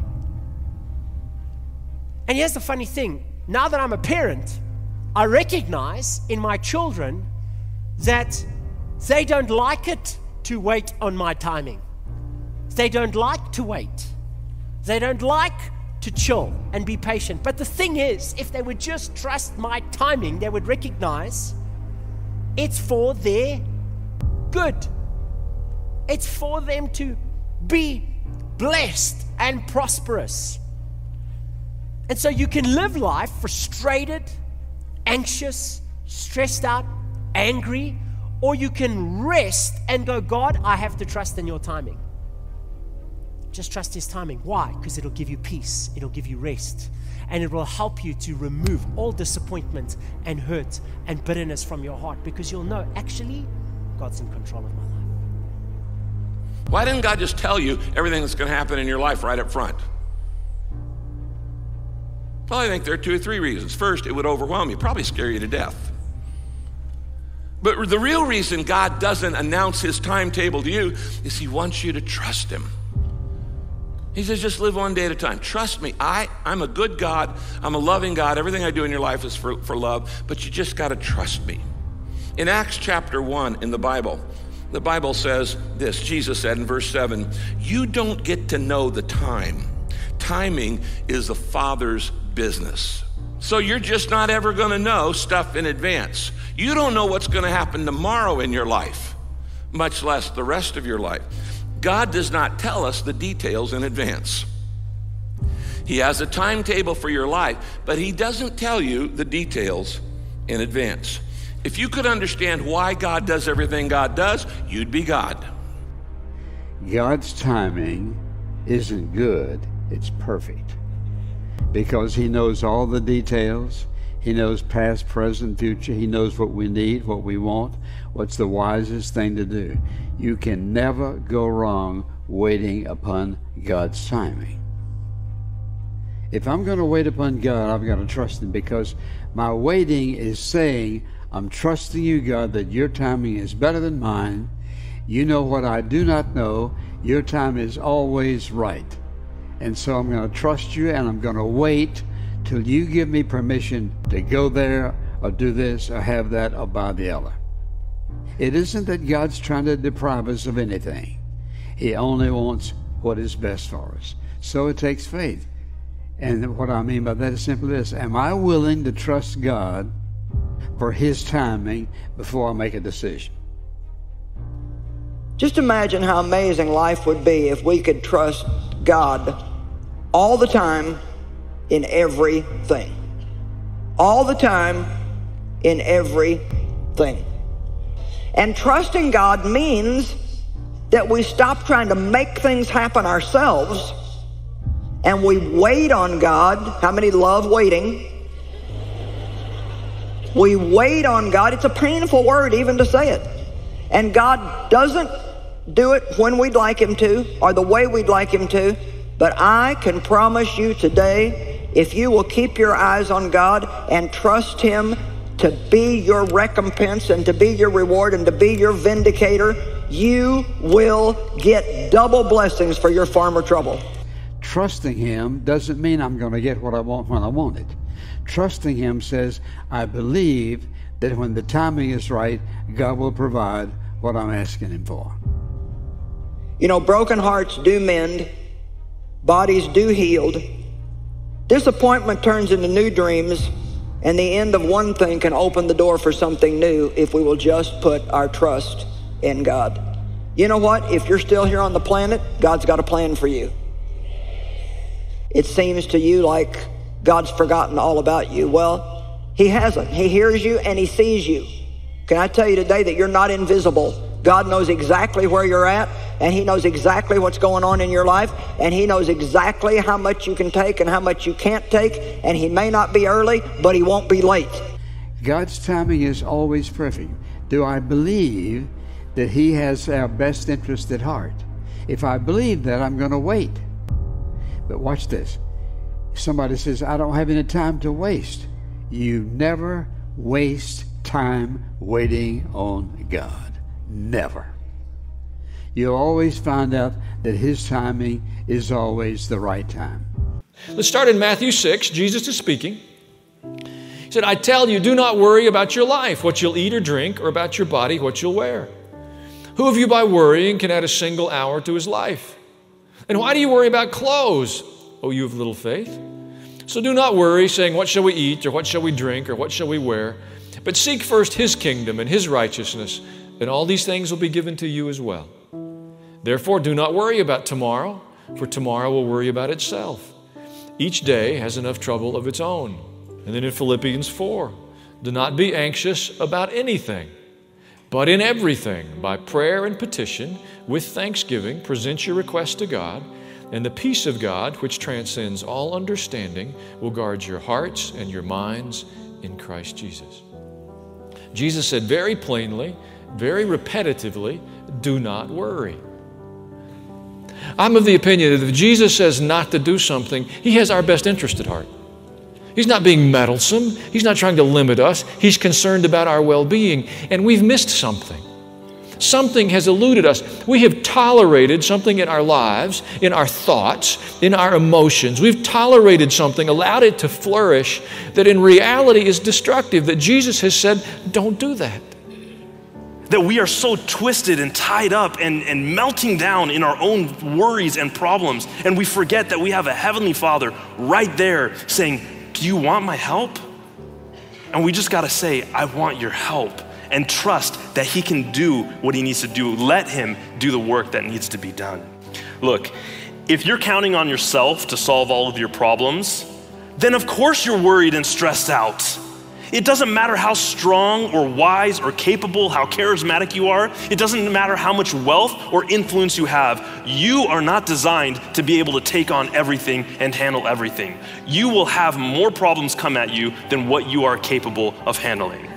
When you carry the responsibility of everything, then you have to do everything. You have to find the solutions. You have to choose the right direction. You have to power through problems. You have to plan for the future, make adjustments, and you have to do all of it at the speed of life. Yeah, you're stressed out. You're worried, of course.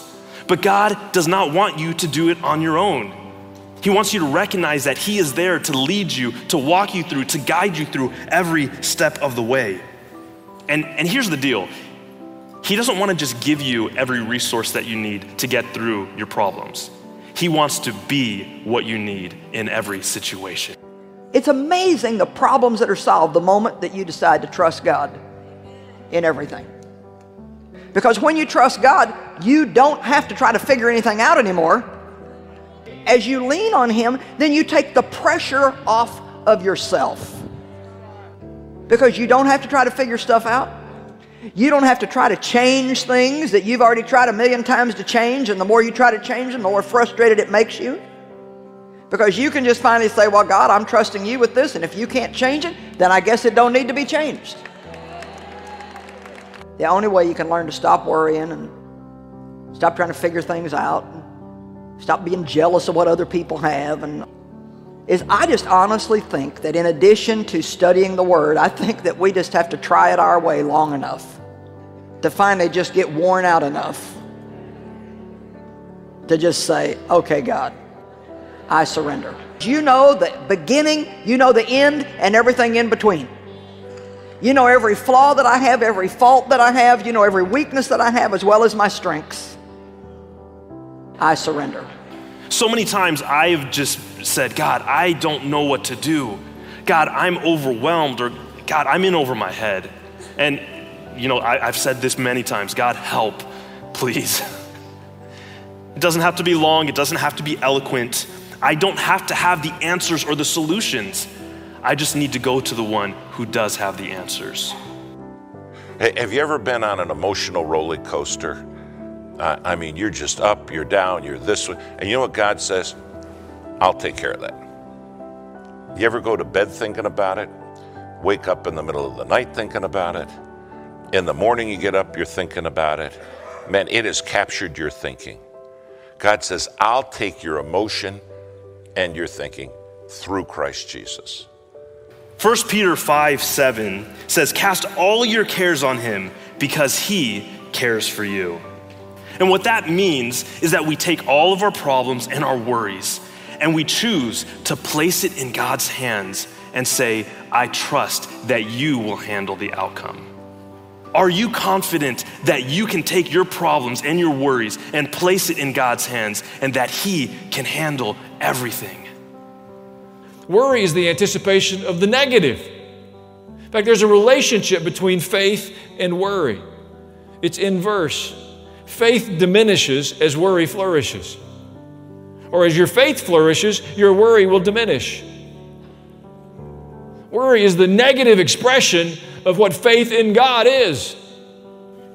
One of them would be, I don't want Jesus to ever look at me and use my name and person of little faith in the same sentence. Do you? I want to be a man of faith. Worry is saying, I don't think God can handle this, so I'm going to pick it up and I'm going to invest emotional energy in my thoughts and my anxiety. I'm not going to change the outcome a bit. Jesus said, you can't add 1 hour to your life. God can add years. God has the best solution for all of our problems. He sees and knows everything. He sees the future. He understands every angle of what is going on in your life right now. He understands how people are viewing it and perceiving it. He sees the best solution to your problems. He's incredibly wise. When I worry, I am basically saying I am afraid that my life is not going to be the way that I want it to. But when I trust that God has the best solution, I am saying, God, I believe that you have the best way for me, even if it's not the path that I chose or that I came up with. And we can trust that if we follow God and if we trust him, he will give us every resource that we need every step of the way. And that at the end, he can turn that into something wonderful and beautiful. And let me tell you, if you have someone who loves you enough and who is strong enough and who has the best solution, what do you have to worry about? See, the reason that worry exists so often is because we just think it's normal. It's not normal. It's common, but it's not normal. It doesn't have to be in our life. And it's robbing us of God. It's robbing us of our family. It distracts me from God and people. It robs me of my joy. And it exists because I allow it to exist. Listen to what I'm saying. Worry exists and anxiety exists because we allow it. We are in complete control of our lives. God would never command us to do something that we don't have the ability to do. Worry is a choice and trust is a choice. You can't do both at the same time. You have to choose to put your trust in God, put the full weight of your problems and your life and your future into his hands and let him carry it. Worry and anxiety means the devil has implanted something in your life that's just sitting there intimidating you. And because of that, you can't focus on God and the people that you love. And that's the greatest problem with worry and anxiety. It robs you of your ability to worship, to love the people that you love. So it's an enemy. The root of all fear, worry, and anxiety is an orphan spirit, because orphans are on their own and they have to take care of their own problems. And the devil wants you to feel as though that you're on your own and you have to solve your own problems. You have the best father in the universe. Stop grieving over the father you didn't have and start rejoicing that you have the best father in the universe. And he loves helping you process anything in your life. Nothing is too small. Nothing is too large. He just enjoys the ride. He just enjoys the relationship. And as we're sitting here obsessing about something, what it means is we're wasting the relationship. He does see your problems and he wants to help you. God's love for you is so immense, and that means that you can come to him with anything and everything. We don't have to lead lives that are defined by worry and anxiety and fear. Doesn't mean those things won't come, and they may even come with justification. But Jesus said we don't have to worry about them. He is my provider. He is my protector. He is my promoter. He is the person that I long for in every relationship. He is the place that I look to find home. He is my professor to reveal beautiful new things to me. He is everything that I need and everything that I long for when I go to him. The key to peace is not being able to solve every problem. The key to peace is resting in who God is.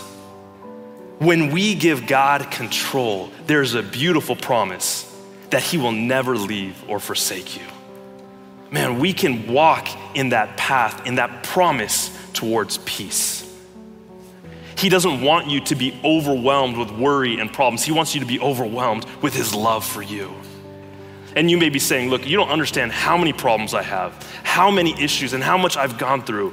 Well, you know what? God says, no matter what you have, I want to take all of your problems, all of your worries, all of your failures, all of your sin, all of your brokenness, give it to me because I can handle it. And the truth is, only I can handle it. 365 times the Bible says, fear not. That's a fear not for every day of the year. Fear paralyzes. It makes you spiritually immobile. Fear produces pain when there is no hurt. Fear binds without cords. Fear hinders what hell can't halt. Fear binds your friend and looses your enemy. What faith does to God, fear does to the devil. Fear sees obstacles, not opportunities. Fear is a magnet to call in everything opposite of what God wants to do in your life. That's why Job said, the thing that I feared the most has come upon me. When you enter into a life of fear, you attract the thing that you hate. We do not have to fear, because when God is near, we don't have to live a life tormented with fear. To Zechariah, the message was, fear not, your prayers have been heard. To Mary, the message was, fear not, Mary, don't be afraid, because you have found divine favor with God. To the shepherds, the message was, fear not. Exceeding great joy is coming in your future. And to the message to Joseph was, fear not. What is happening in your life is being birthed by the Holy Spirit himself. Fear not, because your prayers have been heard. Fear not, because you have obtained the divine favor of God upon your life. Fear not, because exceeding joy is coming in your future. And fear not, because what God is doing is supernaturally birthing something in and through you by the power of the Holy Spirit. Great joy is coming. Don't rejoice about just what you've got. Rejoice about what you got rid of. And I'm here today to tell you, you don't have to be afraid, because your past is pardoned. Fear not, because your present is powerful. But don't stop there. Fear not, because your future is promised. Have you forgotten that we're headed to a city where the Lamb is the light, and there is no sorrow, there is no tears, there is no sickness, death, or dying? Fear not death. Fear not devils. Fear not disease. Fear not calamity. Why? Because He is Emmanuel. Emmanuel means three things. He's God in us.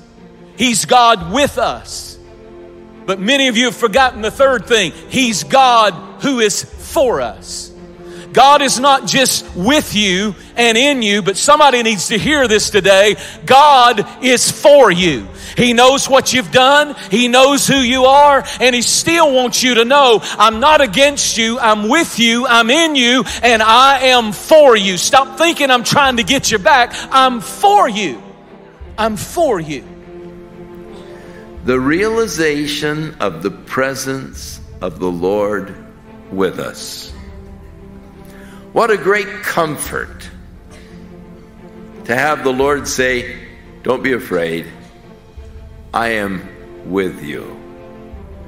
Paul, writing to the Romans, said, if God be for us, who can be against us? David said, I'm not going to fear because the Lord is with me. The prophet Isaiah said, fear not, for I am with you. Be not dismayed, for I am your God. I will strengthen you, I will help you. Yes, I will uphold you by the right hand of my righteousness. Are you going through uncertain times right now? Are you troubled about the future? As you seek the Lord, and as you commit your ways to Him, He's promised to be with you. He said, I will never leave you or forsake you. Lo, I am with you always, even to the end of the world. David said, I will not be afraid of what man can do to me, for the Lord is on my side. And you, with David, can confidently face the giants of this world who may come against you with the sword and the shield, but you come against them in the name of the living God. The Lord is with me. The Lord is with me to help me. The Lord is with me to guide me. He's with me to strengthen me. He's with me to deliver me from the enemy. God said, my ways are not your ways. My ways are beyond your finding out. And in those places where we don't know, we just have to trust ourselves to the wisdom of God. You're wise, and I'm just trusting you, Lord. And I find comfort. I find rest. The fear and the apprehension leaves as I put it back in His hand and say, well, Lord, I am yours. I know you're in control of these situations. And though I don't know why, yet, Lord, I trust you. And I'm confident that you have a plan and a purpose far beyond anything that I can see. God is for you. And if God is for you, who cares who's against you? If you're under the divine favor of God, how can man stop you? God can do more than I can say. God can do more than I can believe. God can do more than I can imagine. But it has to come in my life, there has to come something where the spirit of fear gets broken off. Fear not that you're going to go back to what God brought you out of. Fear not that you're going to get cancer or the cancer's coming back. Fear not that bad things are going to happen to you. That's not the voice of the Holy Spirit. Fear not that your children are going to be harmed in some horrible accident. Here's what I feel like saying today. You will have that baby. You will live and not die. You are going to get married if you will wait on the Lord in the timing of the Lord, and it will be blessed. Don't let fear dominate your life. I rebuke fear. Fear not. It's going to be all right. He has not given you the spirit of fear that attacks your mind and your body and you live wondering what's going to happen today. He's not given you a spirit of fear, but of power and of love and of a sound mind. I guess what I'm saying is don't go to the funeral till something's dead. We're burying stuff that's not dead. Some of you buried your vision and your dreams and your call, and it's not even dead. Quit trying to bury things that are still alive. I said, fear not. Man, enjoy your life while you're here. And I tell you, I think that it's time to celebrate what didn't happen. A lot of things could have happened, and a lot of things should have happened, but here you sit by the goodness of God, and I know you're thankful for all that God has done, but I think when we get to heaven, we're going to shout over more what didn't happen than what did happen. When we get to see the full picture of how God held back the enemy and protected and didn't let us get things that we thought we had to have, but God said, I won't let it happen because that's not my best for you. You say thank you for what didn't happen. God wants us to become so grateful for what He has done and what He didn't let happen. Because the real antidote to panic is praise. The antidote to worry is worship. And that's why every one of those people that had a fear and the angel came and said, fear not, because your prayers have been answered. Fear not, because there's great joy coming in your life. Fear not, because you're under the divine favor of God. Fear not, because the Holy Spirit is moving in your life to bring to pass the thing God wants to birth through you. Fear not, because Emmanuel is in you, with you, and for you. The way to defeat fear is to begin to magnify God. Magnify means you make Him bigger than your fear. I don't want you afraid of tomorrow. I want you to lift up your head, and I want you to walk in confidence, knowing that your prayers have been heard, knowing, fear not, the divine favor of God is on you. We can trust God in any circumstance we encounter with the assurance found in these three words: God's got this. We can overcome. We can have victory. We can believe in deliverance. We can believe in healing. We can believe that we can overcome in any situation as long as we know God's got this. Is there anything that I ever go through that God don't know about? The answer is a resounding no. Is there any situation I ever find myself in that God's not aware of? The answer is a resounding no. Is there any sickness that God can't heal me of? The answer is a resounding no. Is there any situation that my marriage or my family or my finances can find ourselves in that God can't fix? And the answer is a resounding no. Is anything too hard for God? No. As believers, as children of God, we know it's going to be okay as long as we keep our eyes fixed on Jesus Christ. Now, if you're looking to the world right now for help, you're depressed. And there is nothing too hard for thee. And there is nothing that's too hard for thee. Is there anything too hard for me? What's the answer to that question that God's asking us? No, nothing too hard for Him. Say it again, God's got this. We all have things that come against us.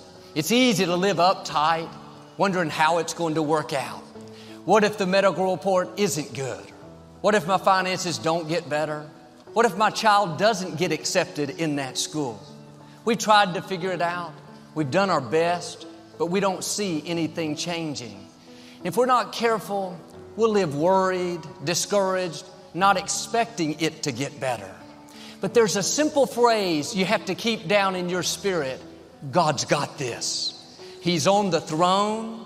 He sees what's happening. He already has the solution. You don't have to figure it out. There may not be a logical answer. In the natural, you don't see a way. That's okay. We serve a supernatural God. He has ways to do it we've never thought of. And instead of trying to force it to happen, living uptight, you have to let go and let God. When you turn it over to Him and say, God, I know you've got this. I know you're in control. Not only will you feel the heaviness, the weight lift off of you, but God will make things happen that you couldn't make happen. You have many problems. You have many challenges. You have many questions. You have many struggles. You need to know that you have a mighty God, because when you face mighty problems, you need to know that God, who will help you face them, is up to the task. And He is up to the task right now, my friend. For God so loved the world. He has never messed up. He has never struggled. And He is not messing up now. And He is not struggling now. He will help us. He will help us. Really, what we need to do during these seasons is focus less on the muscle of mankind and more on the muscle of God. Reach up, and you'll see that our God has got this. In Psalm chapter 46 and verse number 1, the psalmist David wrote, God is our refuge and strength, a very present help in trouble. I've told you this before, but it bears repeating.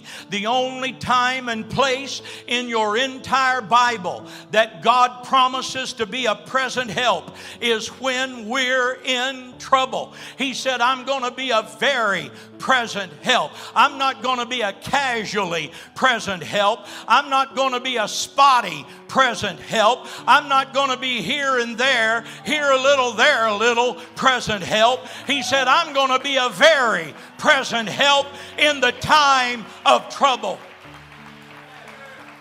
God is not just with you on the mountaintops. He's with you in the valleys when you're going through things.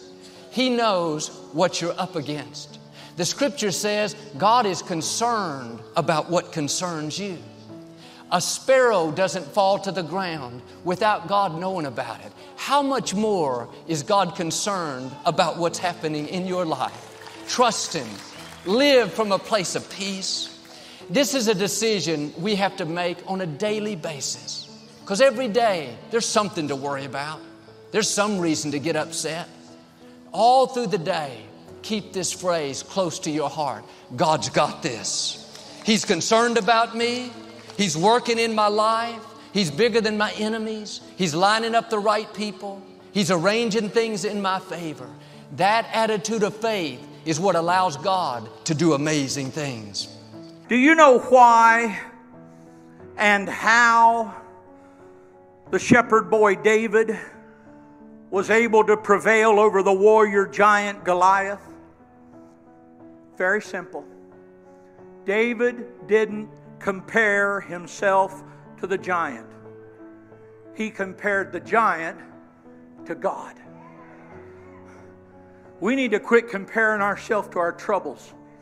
Quit comparing ourselves to our pain and our pressure and the things we think we can't do anything about. They're giants in our lives. And instead of trying to figure out what can I do about it?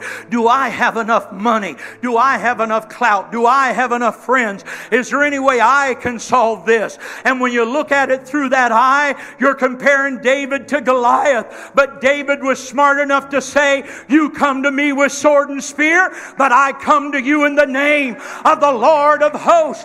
And the Bible said David ran right toward him and let the rock go and the giant come down. He compared the giant to his God. What you're facing may be bigger, stronger, more powerful. But when you refuse to worry, when you refuse to live stressed out, instead you stay in peace, thanking God that He's fighting your battles, knowing that He's in control, you are showing God by your actions that you're trusting Him. We worry too much. We worry about all sorts of things, don't we? We worry about things we can't even change. We worry until we're a nervous wreck. We worry ourselves into high blood pressure. We worry ourselves into a stroke or a heart attack. We worry ourselves into ulcers. We worry until we become absolutely miserable people. The kind of people nobody wants to be around. We worry when it would be easier to trust God. Is something weighing you down today? Are you worried about a situation? Frustrated by what didn't work out? Or maybe down on yourself because you're not where you thought you would be? God is saying to you, I've got this. It's not a surprise to me. I have new beginnings. I have healing. I have breakthroughs. I'm asking you to change your perspective. Switch over into faith. That situation at work that you're worried about, God's got it. I'm asking you to quit worrying about what you're facing. Quit losing sleep over that child that's not doing right. Quit being upset because somebody did you wrong. Your dream hasn't come to pass yet. Can I tell you, God's got this. I like what Corrie ten Boom, the famous Jewish Holocaust survivor, said. She said, worry does not empty tomorrow of its troubles. It empties today of its strength. Your worry don't change tomorrow. Your worry doesn't change next week. Your worry isn't going to change your situation. Your worry isn't going to help you make more money on the job. It's not going to fix your car. It's not going to fix the house. It's not going to keep it from raining tomorrow. All the time you're worrying about whether or not it'll rain tomorrow, you're missing today's sun. Life is too short for you to live your life every day worrying about something that might happen. Worrying about what somebody has said or what somebody has done. Life is too short to spend it worrying. Life is too short for you to allow yourself to constantly be all worked up about something. Life is too short to go around miserable. Life is too short for you to make everybody around you miserable. Life is too short to harbor grudges. Life is too short to hate. Quit worrying about stuff that hadn't happened yet. It's a proven fact that 99% of the things we worry about never happen. Quit worrying about what can go wrong and get excited about what can go right. It doesn't take any more effort to believe something bad's going to happen than it does to believe something good is going to happen. No more effort. And by the way, they're really both faith. You can either have faith that something good's going to happen, or you can have faith something bad's going to happen. Either one is you got faith. I choose to have faith God's going to do something good. I said I choose to have faith God's going to do something good. Quit worrying about the future. As children of God, we don't know what the future holds, but we know who holds the future. Quit worrying about the future. Put it in the hands of God. That's where it belongs anyway. Sometimes we're trying to play God. We're trying to make our boss promote us, make ourselves get well, and make the contract go through. But when you take your hands off and say, God, I know you've got this. I'm not going to worry about my finances. I'm not going to live uptight because of the medical report. I'm not going to be frustrated because I haven't met the right person. God, I trust your timing and I trust your ways. My life is in your hands. God never promised that we wouldn't have difficulties, but He did promise He would give us strength for every battle. He would take what was meant for harm and use to our advantage. You may have a good reason to worry about something. In your health, your finances, a dream. You've done everything you can. doesn't look like it's going to work out, stay in faith. God is saying, I've got this. I'm working behind the scenes. I'm in the process of turning it around. It's just a matter of time before you see things change in your favor. Now, live out of a place of peace, a place of trust. It may not happen the way you thought, but God's ways are better than our ways. God knows what's best for you. He's got this. And if you're in the middle of a storm right now, instead of going home tonight and worry yourself sleepless, go to work tomorrow feeling bad because you worried all night and didn't sleep. You know what you realize in the morning after you've worried all night? Is that the problem's still there. Worrying didn't fix it. So I'm worried about my child. I'm worried about our money. I'm worried about jobs. I'm worried about a car. I'm worried about a place to live. I'm worried about my spouse. I'm worried. You can worry, and you're not going to change no kids, no spouse, no family, no bank balance, because worry isn't how you fix the stuff. The way you get a miracle is lay the worry aside and have faith in God. Don't worry. God's got it all in control. God makes a way where there seems to be no way. When you're stuck, when you're confused, when your back's against the wall, when your marriage is struggling, when your finances aren't doing well, when your children aren't doing well, when you have a health issue, God makes a way where there seems to be no way. Where there's no way to turn, there's nothing to do, everything is lost. God makes a way where there seems to be no way. Father God is the way maker. Isaiah 43 verse 16, the New Living Translation reads, I am the Lord who opened a way through the waters, making a dry path through the sea, the Red Sea, for his people. One more, Isaiah 43 verse 1, Message Bible. When you're in over your head, I'll be there with you. When you're in rough waters, you will not go down. When you're between a rock and a hard place, it won't be a dead end. Seems to me that there are a lot of people finding themselves between a rock and a hard place.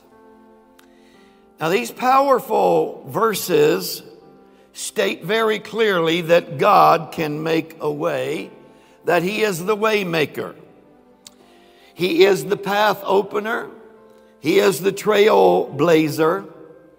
He is the road builder. He makes a way when there is no way. So there is no way, but He makes one. Or there seems to be no way, and He reveals one that we couldn't see or haven't seen. He makes a way when it is impossible to us. Have you ever been between a rock and a hard place?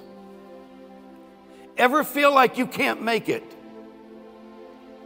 Ever feel like you can't, it's impassable, you can't make it? Yeah, I've been there a few times. Ever feel like you're in over your head? I mean, the situation's just too deep. You're treading water. Throughout Scripture, one principle is always constant. God can make a way when there seems to be no way. There are times when life hands us situations, and many are in them now with the atmosphere in our world. Situations in which our faith must rise and push us to keep right on going, trusting that God will make a way for us to pass through the difficult times, to pass through the trying time, pass through the unknown places, to pass through the unknown destinations, times you can't when you can't see. Like Abel, sacrificial times. Like Noah's stormy times. Like Abraham, times when there's destinations before you that you can't know, you can't see. Like Sarah, barren times. Like Elijah, lonely times. Like Job, painful times. Homesick times, testing times, deathbed times. Just plain old times when it takes faith to handle what we don't know or see or feel or hear or understand. Times when we have to put our faith in the Waymaker. If you will trust Him, you can find Him to be the Waymaker, just like everyone that I just mentioned in the Scripture. It's been my experience that God doesn't mind getting between a rock and a hard place and creating ways for His people.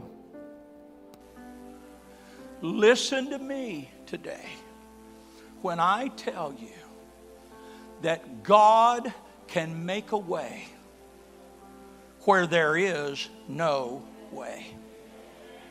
Hold on. When you are in one of those places where you say, there's no way out of this. There's no way through this. There's nobody that can help me with this. This is the one that's going to destroy me. This is the situation that is the end of me. That's when God steps up and says, you can put your trust in me. Because I can do anything.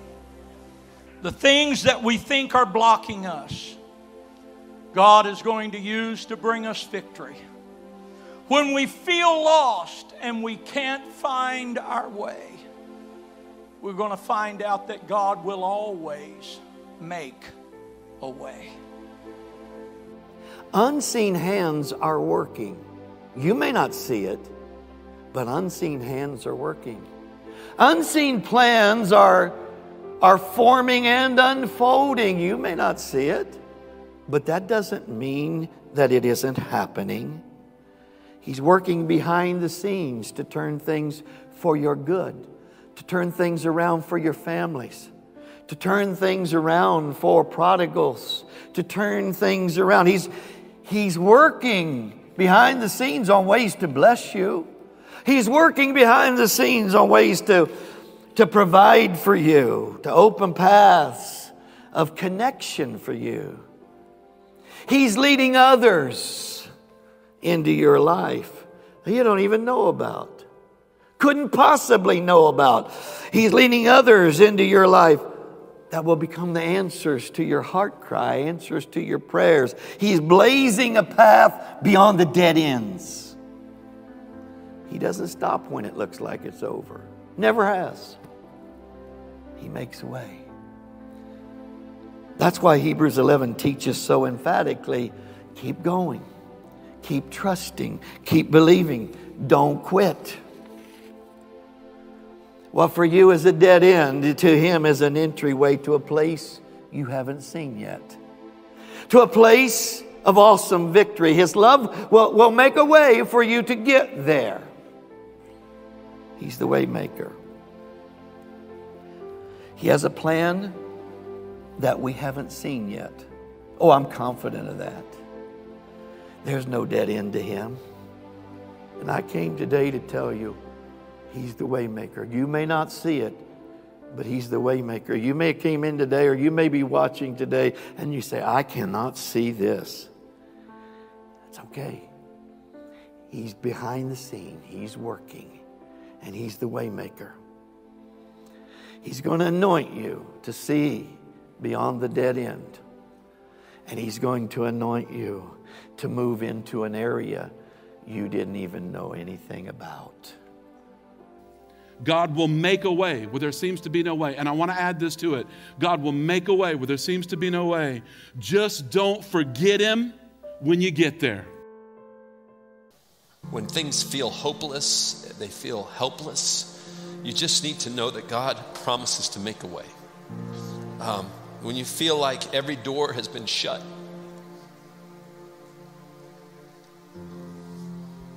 you can't see how something is going to happen in front of you, He will make a way. Because our God is a way maker. And He will make a way through providing a miracle. He'll make a way through keeping a promise, or He'll just shine light into the darkness of your situation. God makes a way in the middle of no way. Israel found themselves at the Red Sea, and God separates the waters, and in the midst of impossibility, Israel walks through on dry ground, sea separated on each side, and they walk through. That's a God that makes a way in the middle of no way. You know, when we talk about God being a miracle worker, there are a lot of skeptics in the world today, even within the Christian community, that would say that the miracles of the Bible just either never actually took place or they're not for today. But the question for all of us is really, is He still working miracles? That's the question. Is He still the miracle worker today? Is God still in the miracle business? Can blind eyes that have never seen miraculously still be open? Can God still take just a small amount of food and still multiply that food to feed thousands? Can people still be miraculously healed when everything else says that there's just no way? Does God still intervene into human affairs in an extraordinary way? And based on what I read in Scripture and what I've seen with my own two eyes and what I've experienced, God, I want to tell you that God is still in the business of doing miracles. I want you to know that today. I believe that with all of my heart. He is still a miracle worker. Over the past few years, I've watched God heal relationships that seem beyond repair. I've watched Him heal people of cancer when doctors said it couldn't be done. I've watched Him provide financially for people when all hope seemed to be lost. I've watched God provide for my family when we said there's just no way that this can happen. I've watched Him heal both of my boys from back injuries when the doctors looked at both of them and said, it's never going to happen. And I watched God do it. God is still in the business of doing miracles. I want you to know that. I want you to believe it, because I believe it with everything inside of me. Most of us, I would say, we have no problem believing that God does miracles today. But we're not quite sure He'll do them for us. In order to experience a miracle, sometimes you have to take a step of faith. Miracles are God's business. Obedience is mine. Miracles are God's business. Obedience is yours. I'm still the miracle worker, but you've got to take a step of faith. I like what Mark Batterson says. He says, you can't expect God to do the supernatural if you aren't willing to do the natural. And here's the point. If you want to see the miraculous, sometimes you have to take a step of obedience. You have to trust God. You have to have faith. And you have to ask, you have to do what He's asking you to do, even if you don't want to. Even if everything inside of you is screaming, no, that doesn't make sense. Some of you are believing God for a desired outcome, but quite honestly, what you are asking God to do for you requires a miracle to get it done. You need a miracle. And Jesus is the miracle worker. He is the miracle worker. Nothing is impossible for Jesus to do for you. Luke chapter 1 verse 37 says, for nothing will be impossible with God. Matthew chapter 19 verse 26 says, but Jesus looked at them and said, with man this is impossible. Let's say it together. But with God all things are possible. I love Ephesians 3:20. Paul writes, now to Him who is able to do immeasurably more than all we ask or imagine, according to His power that is at work with inside of us. What does that mean? It just means simply God is able. God is able. Eugene Peterson says, most miracles are the byproduct of a long obedience in the same direction. For some of you, God's just saying to you, get up. Get up, trust me, move forward, take a step of obedience. Here's another thing. If Jesus does a miracle in your life, there's always a bigger purpose involved. What's the purpose? It will always, always, always be about bringing God glory and drawing you closer to Him, to deepen your faith, to put Jesus on display. Listen, every one of the miracles in the book of John, every one of the miracles in the Bible is about bringing glory to God and deepening the faith of the people involved in the miracle. But here's what you need to know. God will never waste your pain. He will never waste your hurt. He will never waste your suffering, and He will never waste a miracle. And here's the other thing. Regardless of how long you've been waiting on a miracle, Jesus has not forgotten about you. There are no promises in God's word that says that God's going to heal every person that is suffering, or every person that's paralyzed, or every person that's in pain while we're here on this earth. Could He heal everyone in the world right now that's suffering? Absolutely. But for whatever reason, He chooses not to. Even though Romans 8:23 says we groan to be released from pain and suffering in this lifetime, it won't be until we get to heaven that we'll be healed and be given new bodies. And listen, that's a tough reality to accept about God's sovereignty. It's especially tough if maybe you're a child, or you have a child that is suffering, or it's someone that you love deeply and you just watch them suffer all day long. However, even though I don't understand why God may choose to do a miracle here, but He chooses not to do a miracle over here, I do know this. He is compassionate, He is loving, He is good, and He's not forgotten about anyone. He is with you just as much as He's with the person that He does the miracle for. Just as much.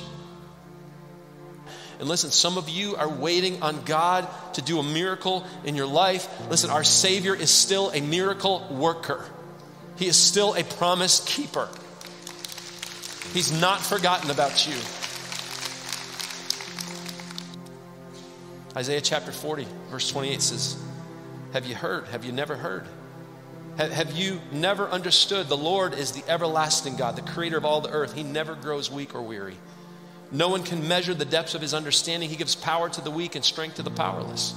Even youths will become weak and tired, and young men will fall in exhaustion. But those who trust in the Lord, who put their faith in the miracle worker, will find new strength. They will soar high on wings like eagles. They will run and not grow weary. They will walk and not faint. That means that regardless of what you have been through today, Jesus is still a miracle worker. And the question for you today is, do you need a miracle? God's timing is rarely our timing, which is why one of the most frequent cries in the Psalms is, how long? How long? Why not now, God? What possible reason could you have for making this protracted suffering even longer? Faith is, at least in part, the ability to trust that if you knew everything God knew, and if you understood everything God understood, and if you could see everything God sees, you would say, that's right. It takes faith to believe that, because our vision is so limited and our pain can seem so long. But if we knew what God knew and could see what God sees, we would say, of course. Of course I see why that had to happen to him and to them and to her and to that country and that people and that decision and that thing. God knew what He was doing. I love what the commentator Victor Hamilton says. God's delays are not necessarily God's denials. And as some of you endure what seems like a long period of God's delay, know that it is not necessarily His denial. When thoughts tell you it's too late, it's never going to happen now, let that go in one ear and out the other. God is faithful. What He promised you is still en route. You may not see any sign of it. Every circumstance says there's no way. Things are happening that you can't see.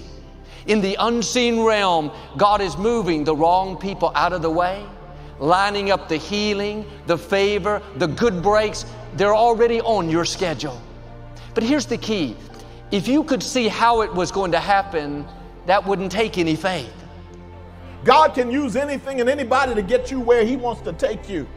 And so I just came to tell somebody who came in here feeling sorry for yourself and came in here just feeling woe is me, nothing good ever happens to me. I'm always the last one hired and the first one fired. And you got your little sad song that you've loved to sing. I came to tell you, pick up the needle, put on a new song. I am who God said I am.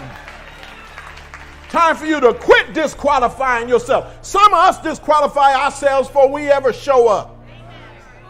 I serve a God who can give me a job I'm not technically qualified for.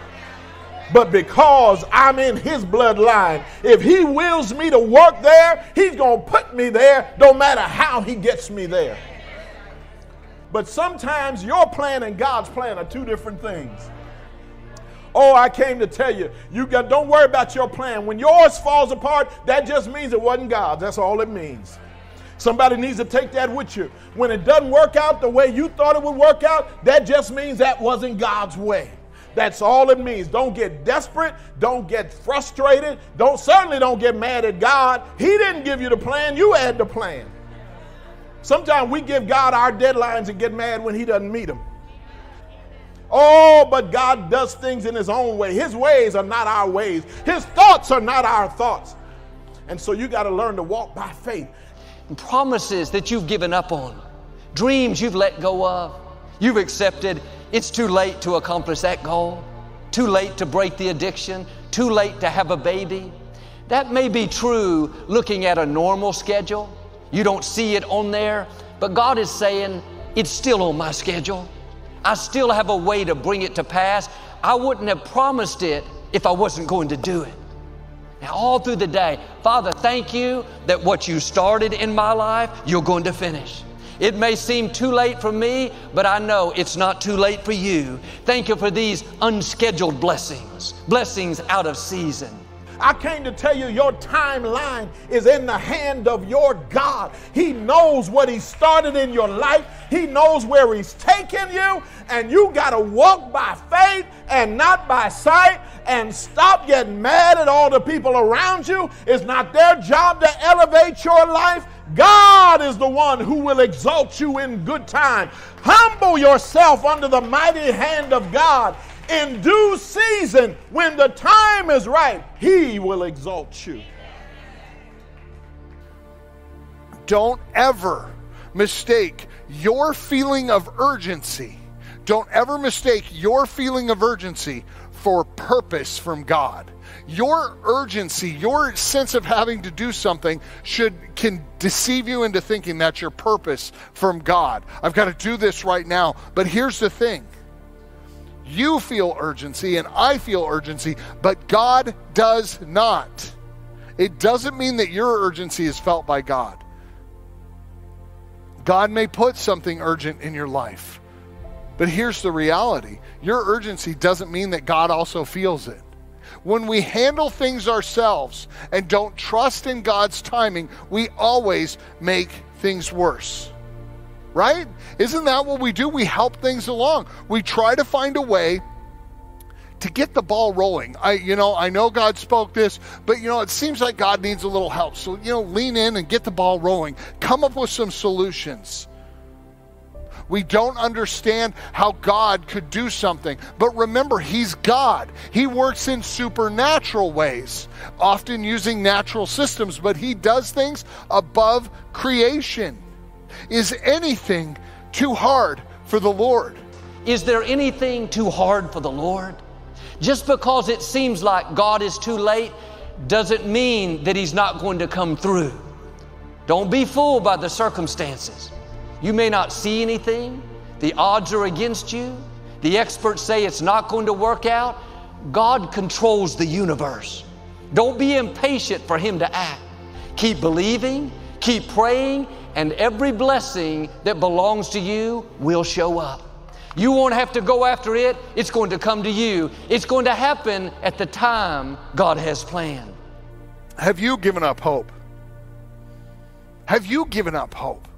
Did God speak something to you and you look at it and say, there is no physical, real way that this could happen? Scientifically, emotionally, whatever. There's no way this could happen. This word of God that was given to me, there's no way it could happen. You're in the perfect place for God to show up and speak into your desolation the word that he has, which is hope.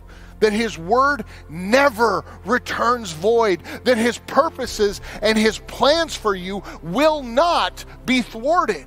He is God, and when he speaks it, it is so.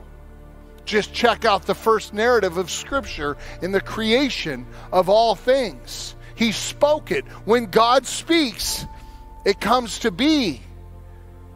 But we are limited by time, and we look at it and we know that time matters to us.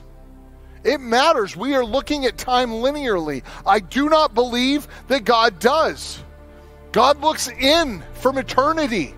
Time is something God created. He's not subservient to it. He uses it. He gave us all the numerology that's in the Bible, the 7 days being so significant, 6 days and a rest, and the whole rhythm of the earth in its seasons. God, of course, uses time, but God is not subservient to it. God is eternal. He is the Alpha and the Omega, the beginning and the end. He was, he is, and he will be. He is outside of time. He is God.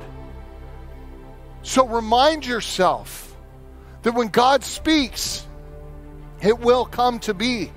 But it doesn't mean that it'll happen tomorrow. God doesn't do things on a normal schedule, a normal time frame. He has some unscheduled blessings for you, things that are out of season, out of the ordinary, that shouldn't happen now. The medical report says it's too late.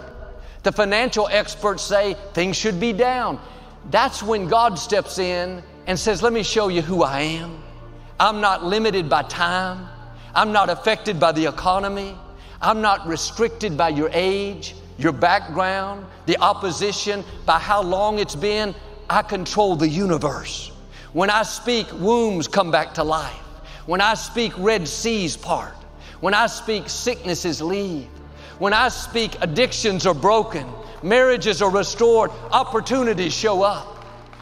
Remember, every calling, every pull into something is a journey of faith based on his timing, not yours.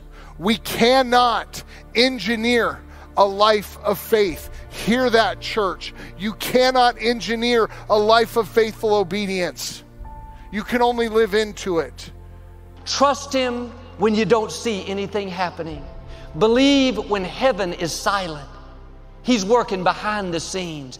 Every blessing that has your name on it, if you will be patient, it's not only going to find you, it's going to be much better than you think. Friends, know this. Your life is purposeful, but we have to wait on his perfect timing. We may not understand God's timing, but we can trust his character. Will we be courageously obedient, even when we have to wait? And here's the thing, if you won't say yes to it, you'll never get to see the fulfillment of God. You will have to wait in courageous obedience for the word of the Lord to come to pass. He works out his plans and purposes in us. Nothing, I want this to be the final words you hear. Nothing is wasted when we trust in God's timing. He is the God who says, I will give you beauty for ashes. I will give you the oil of joy in your time of mourning and grief. Only God can do that. Only God can redeem time spent waiting, time spent hopeless. God is the God who invites us to believe in his character above and beyond our circumstances. Nothing is wasted when we wait on our faithful God's timing to reach its fulfillment. If the truth be told, and we were being totally honest,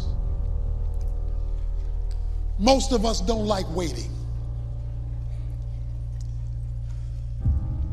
particularly if we're waiting for something to change or something to get better. Waiting can be a very frustrating experience. But the worst kind of waiting of all is waiting on God. When God forces you to wait for things to get better in your life, for things to improve, to change, to reverse, and nothing is happening. And yet, over and over and over and over and over again in the Bible, we're told to wait on the Lord. The most difficult place for you to be in life is in God's waiting room. In God's waiting room. Some of you are in God's waiting room right now. What is God's waiting room? When you're in a hurry for something to happen and God isn't. That's God's waiting room. Some of you are in a hurry to graduate. Some of you are in a hurry to get married. Some of you are in a hurry to start a family. Some of you are in a hurry to launch a new business, to close a big deal. Some of you are in a hurry for a big goal, a big dream, a big accomplishment. Some of you are in a hurry for all kinds of different things, and God isn't. We as human beings hate to wait, and we especially struggle with waiting on God. Have you ever been in a hurry when God wasn't? And you're, God, I know you're going to come through, and I'm praying this really godly prayer. I know it's your will, so where are you? Why aren't you coming through? And you're in the waiting room of life. And we get so impatient. We want to hurry God up, and we want things right now. And some of you have been waiting for God to come through, and you're about to give up, and you're getting discouraged. And you realize that God's standard time is not always running on my time. And it's in the waiting rooms of life we learn to trust God the most. In those difficult waiting rooms of life, that's where God grows us and builds our character the most. Through the pain of waiting, we learn to trust God, and without faith, it's impossible to please God. That's when He builds our character. You see, while you're working on your project, your goal, your dream, your vision, God's working on you. And God's much more interested in you than in what you're trying to accomplish. Because you're not taking your accomplishments to heaven, but you are taking your character. And sometimes God says, yeah, I intend to give you what I've promised you. I intend to answer that prayer. I intend to fulfill the vision, but you're not ready yet. I want you to grow, and when you're ready, then it's going to happen. A lot of times we think we're waiting on God for something to happen, like a prayer to be answered. God says, you're not waiting on me. I'm waiting on you. I'm trying to prepare you. I'm testing your faith. Will you trust me? But I'm also trying to grow you up, because the blessing I want to give you is so much bigger than you can handle right now. You're not ready for it. You can't handle it yet. Another thing you have to learn in life is that a delay is not a denial. There's a big difference between no and not yet.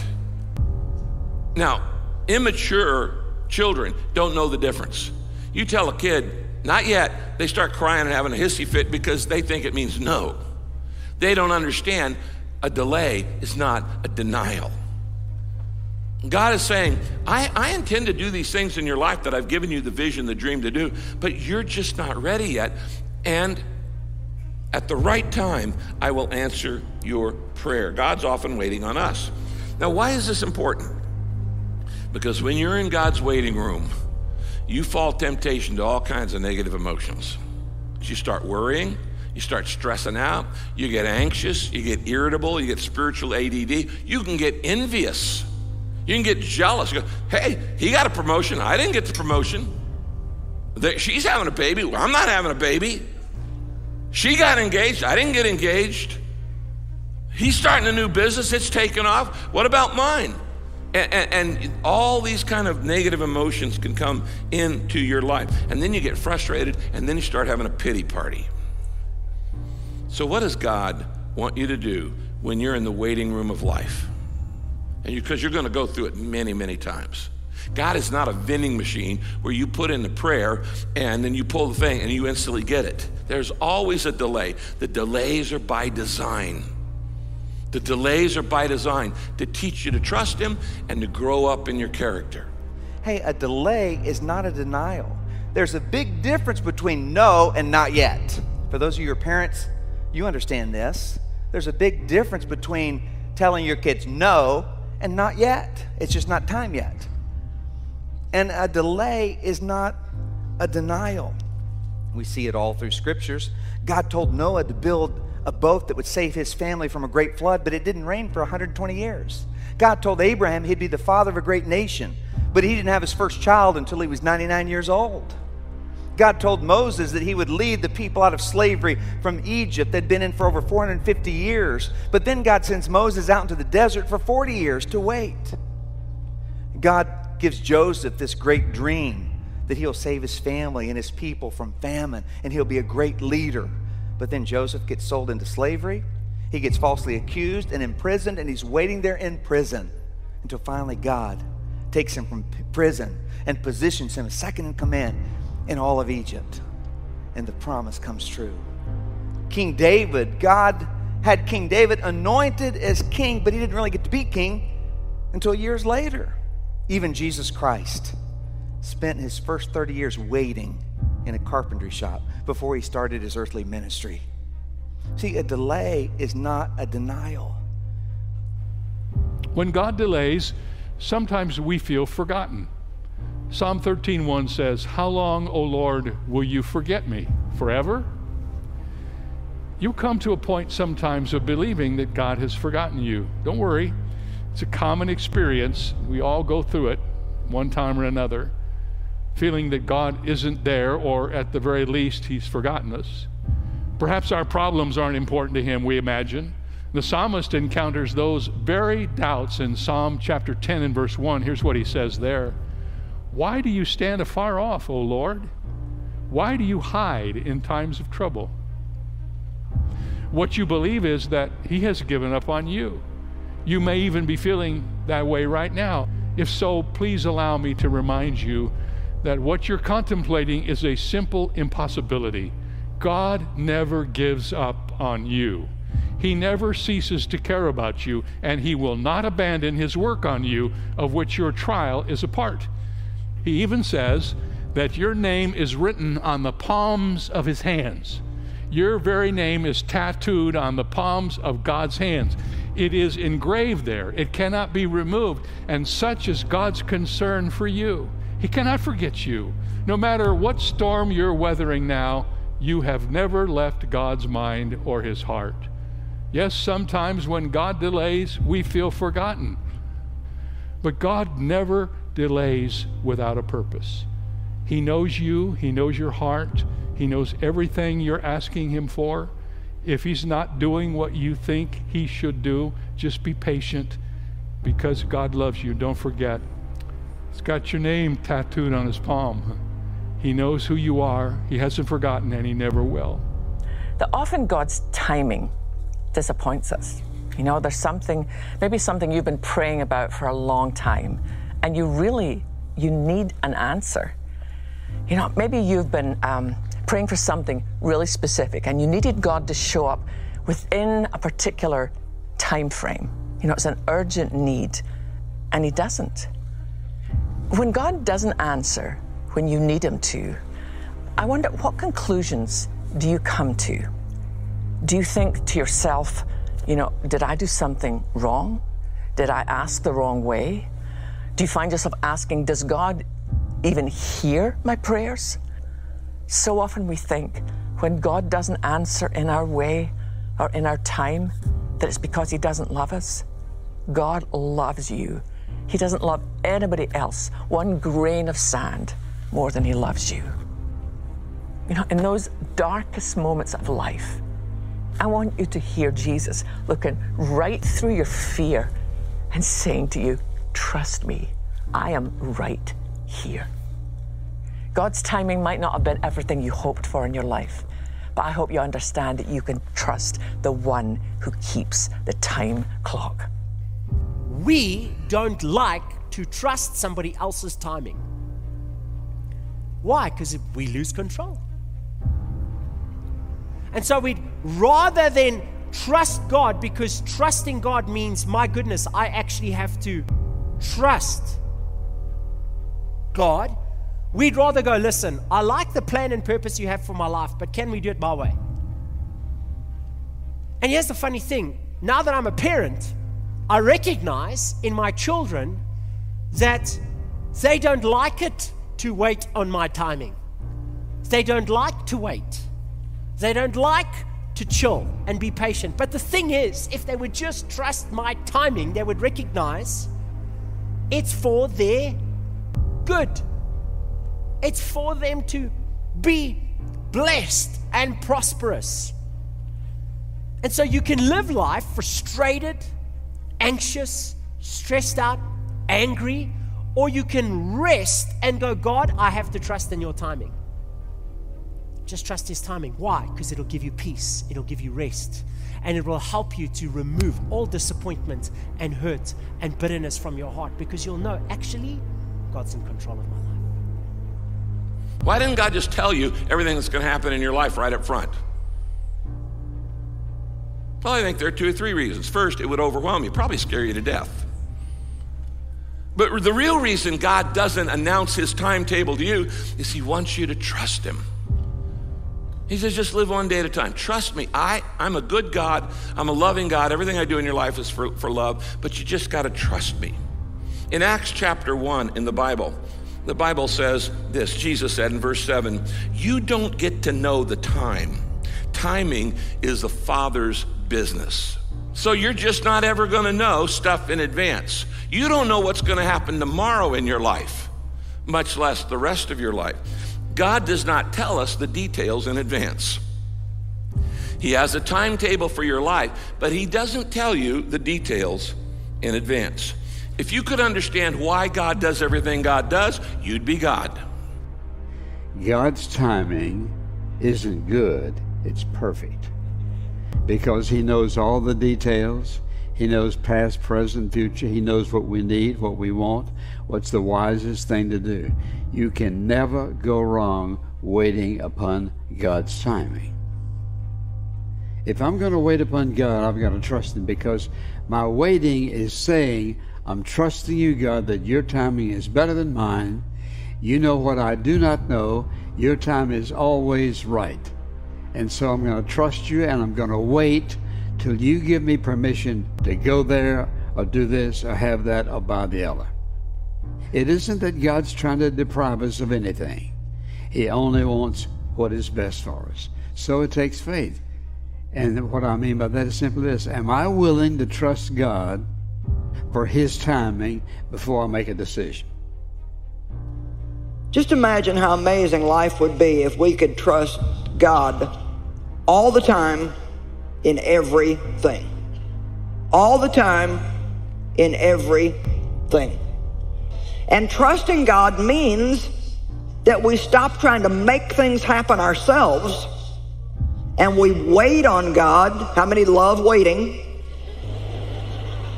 We wait on God. It's a painful word even to say it.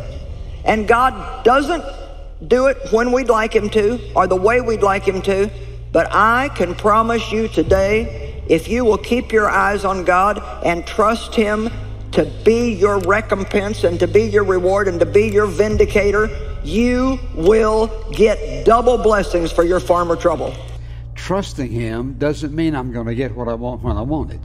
Trusting him says, I believe that when the timing is right, God will provide what I'm asking him for. You know, broken hearts do mend, bodies do healed. Disappointment turns into new dreams, and the end of one thing can open the door for something new if we will just put our trust in God. You know what? If you're still here on the planet, God's got a plan for you. It seems to you like God's forgotten all about you. Well, he hasn't. He hears you and he sees you. Can I tell you today that you're not invisible? God knows exactly where you're at, and he knows exactly what's going on in your life, and he knows exactly how much you can take and how much you can't take, and he may not be early, but he won't be late. God's timing is always perfect. Do I believe that He has our best interest at heart? If I believe that, I'm going to wait. But watch this.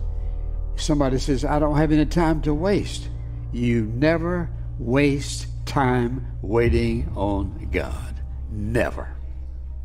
You'll always find out that His timing is always the right time. Sometimes you need to get knocked down before you can really figure out what your fight is and how you need to fight it.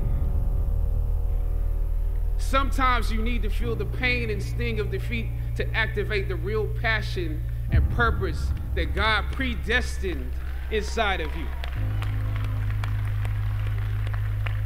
God says in Jeremiah, I know the plans I have for you.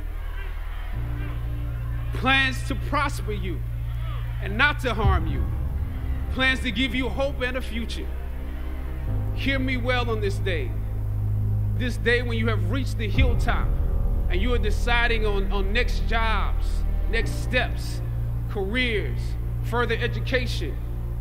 You would rather find purpose than a job or a career. Purpose crosses disciplines. Purpose is an essential element of you. It is the reason you are on the planet at this particular time in history. Your very existence is wrapped up in the things you are here to fulfill. Whatever you choose for a career path, remember the struggles along the way are only meant to shape you for your purpose. When God has something for you, it doesn't matter who stands against it. If it's meant for you, God will move someone that's holding you back away from a door and put someone there who will open it for you. I don't know what your future is, but if you're willing to take the harder way, the more complicated one, the one with more failures at first than successes, the one that has ultimately proven to have more meaning, more victory, more glory, then you will not regret it. Press on with pride and press on with purpose and appreciate what God has brought you through.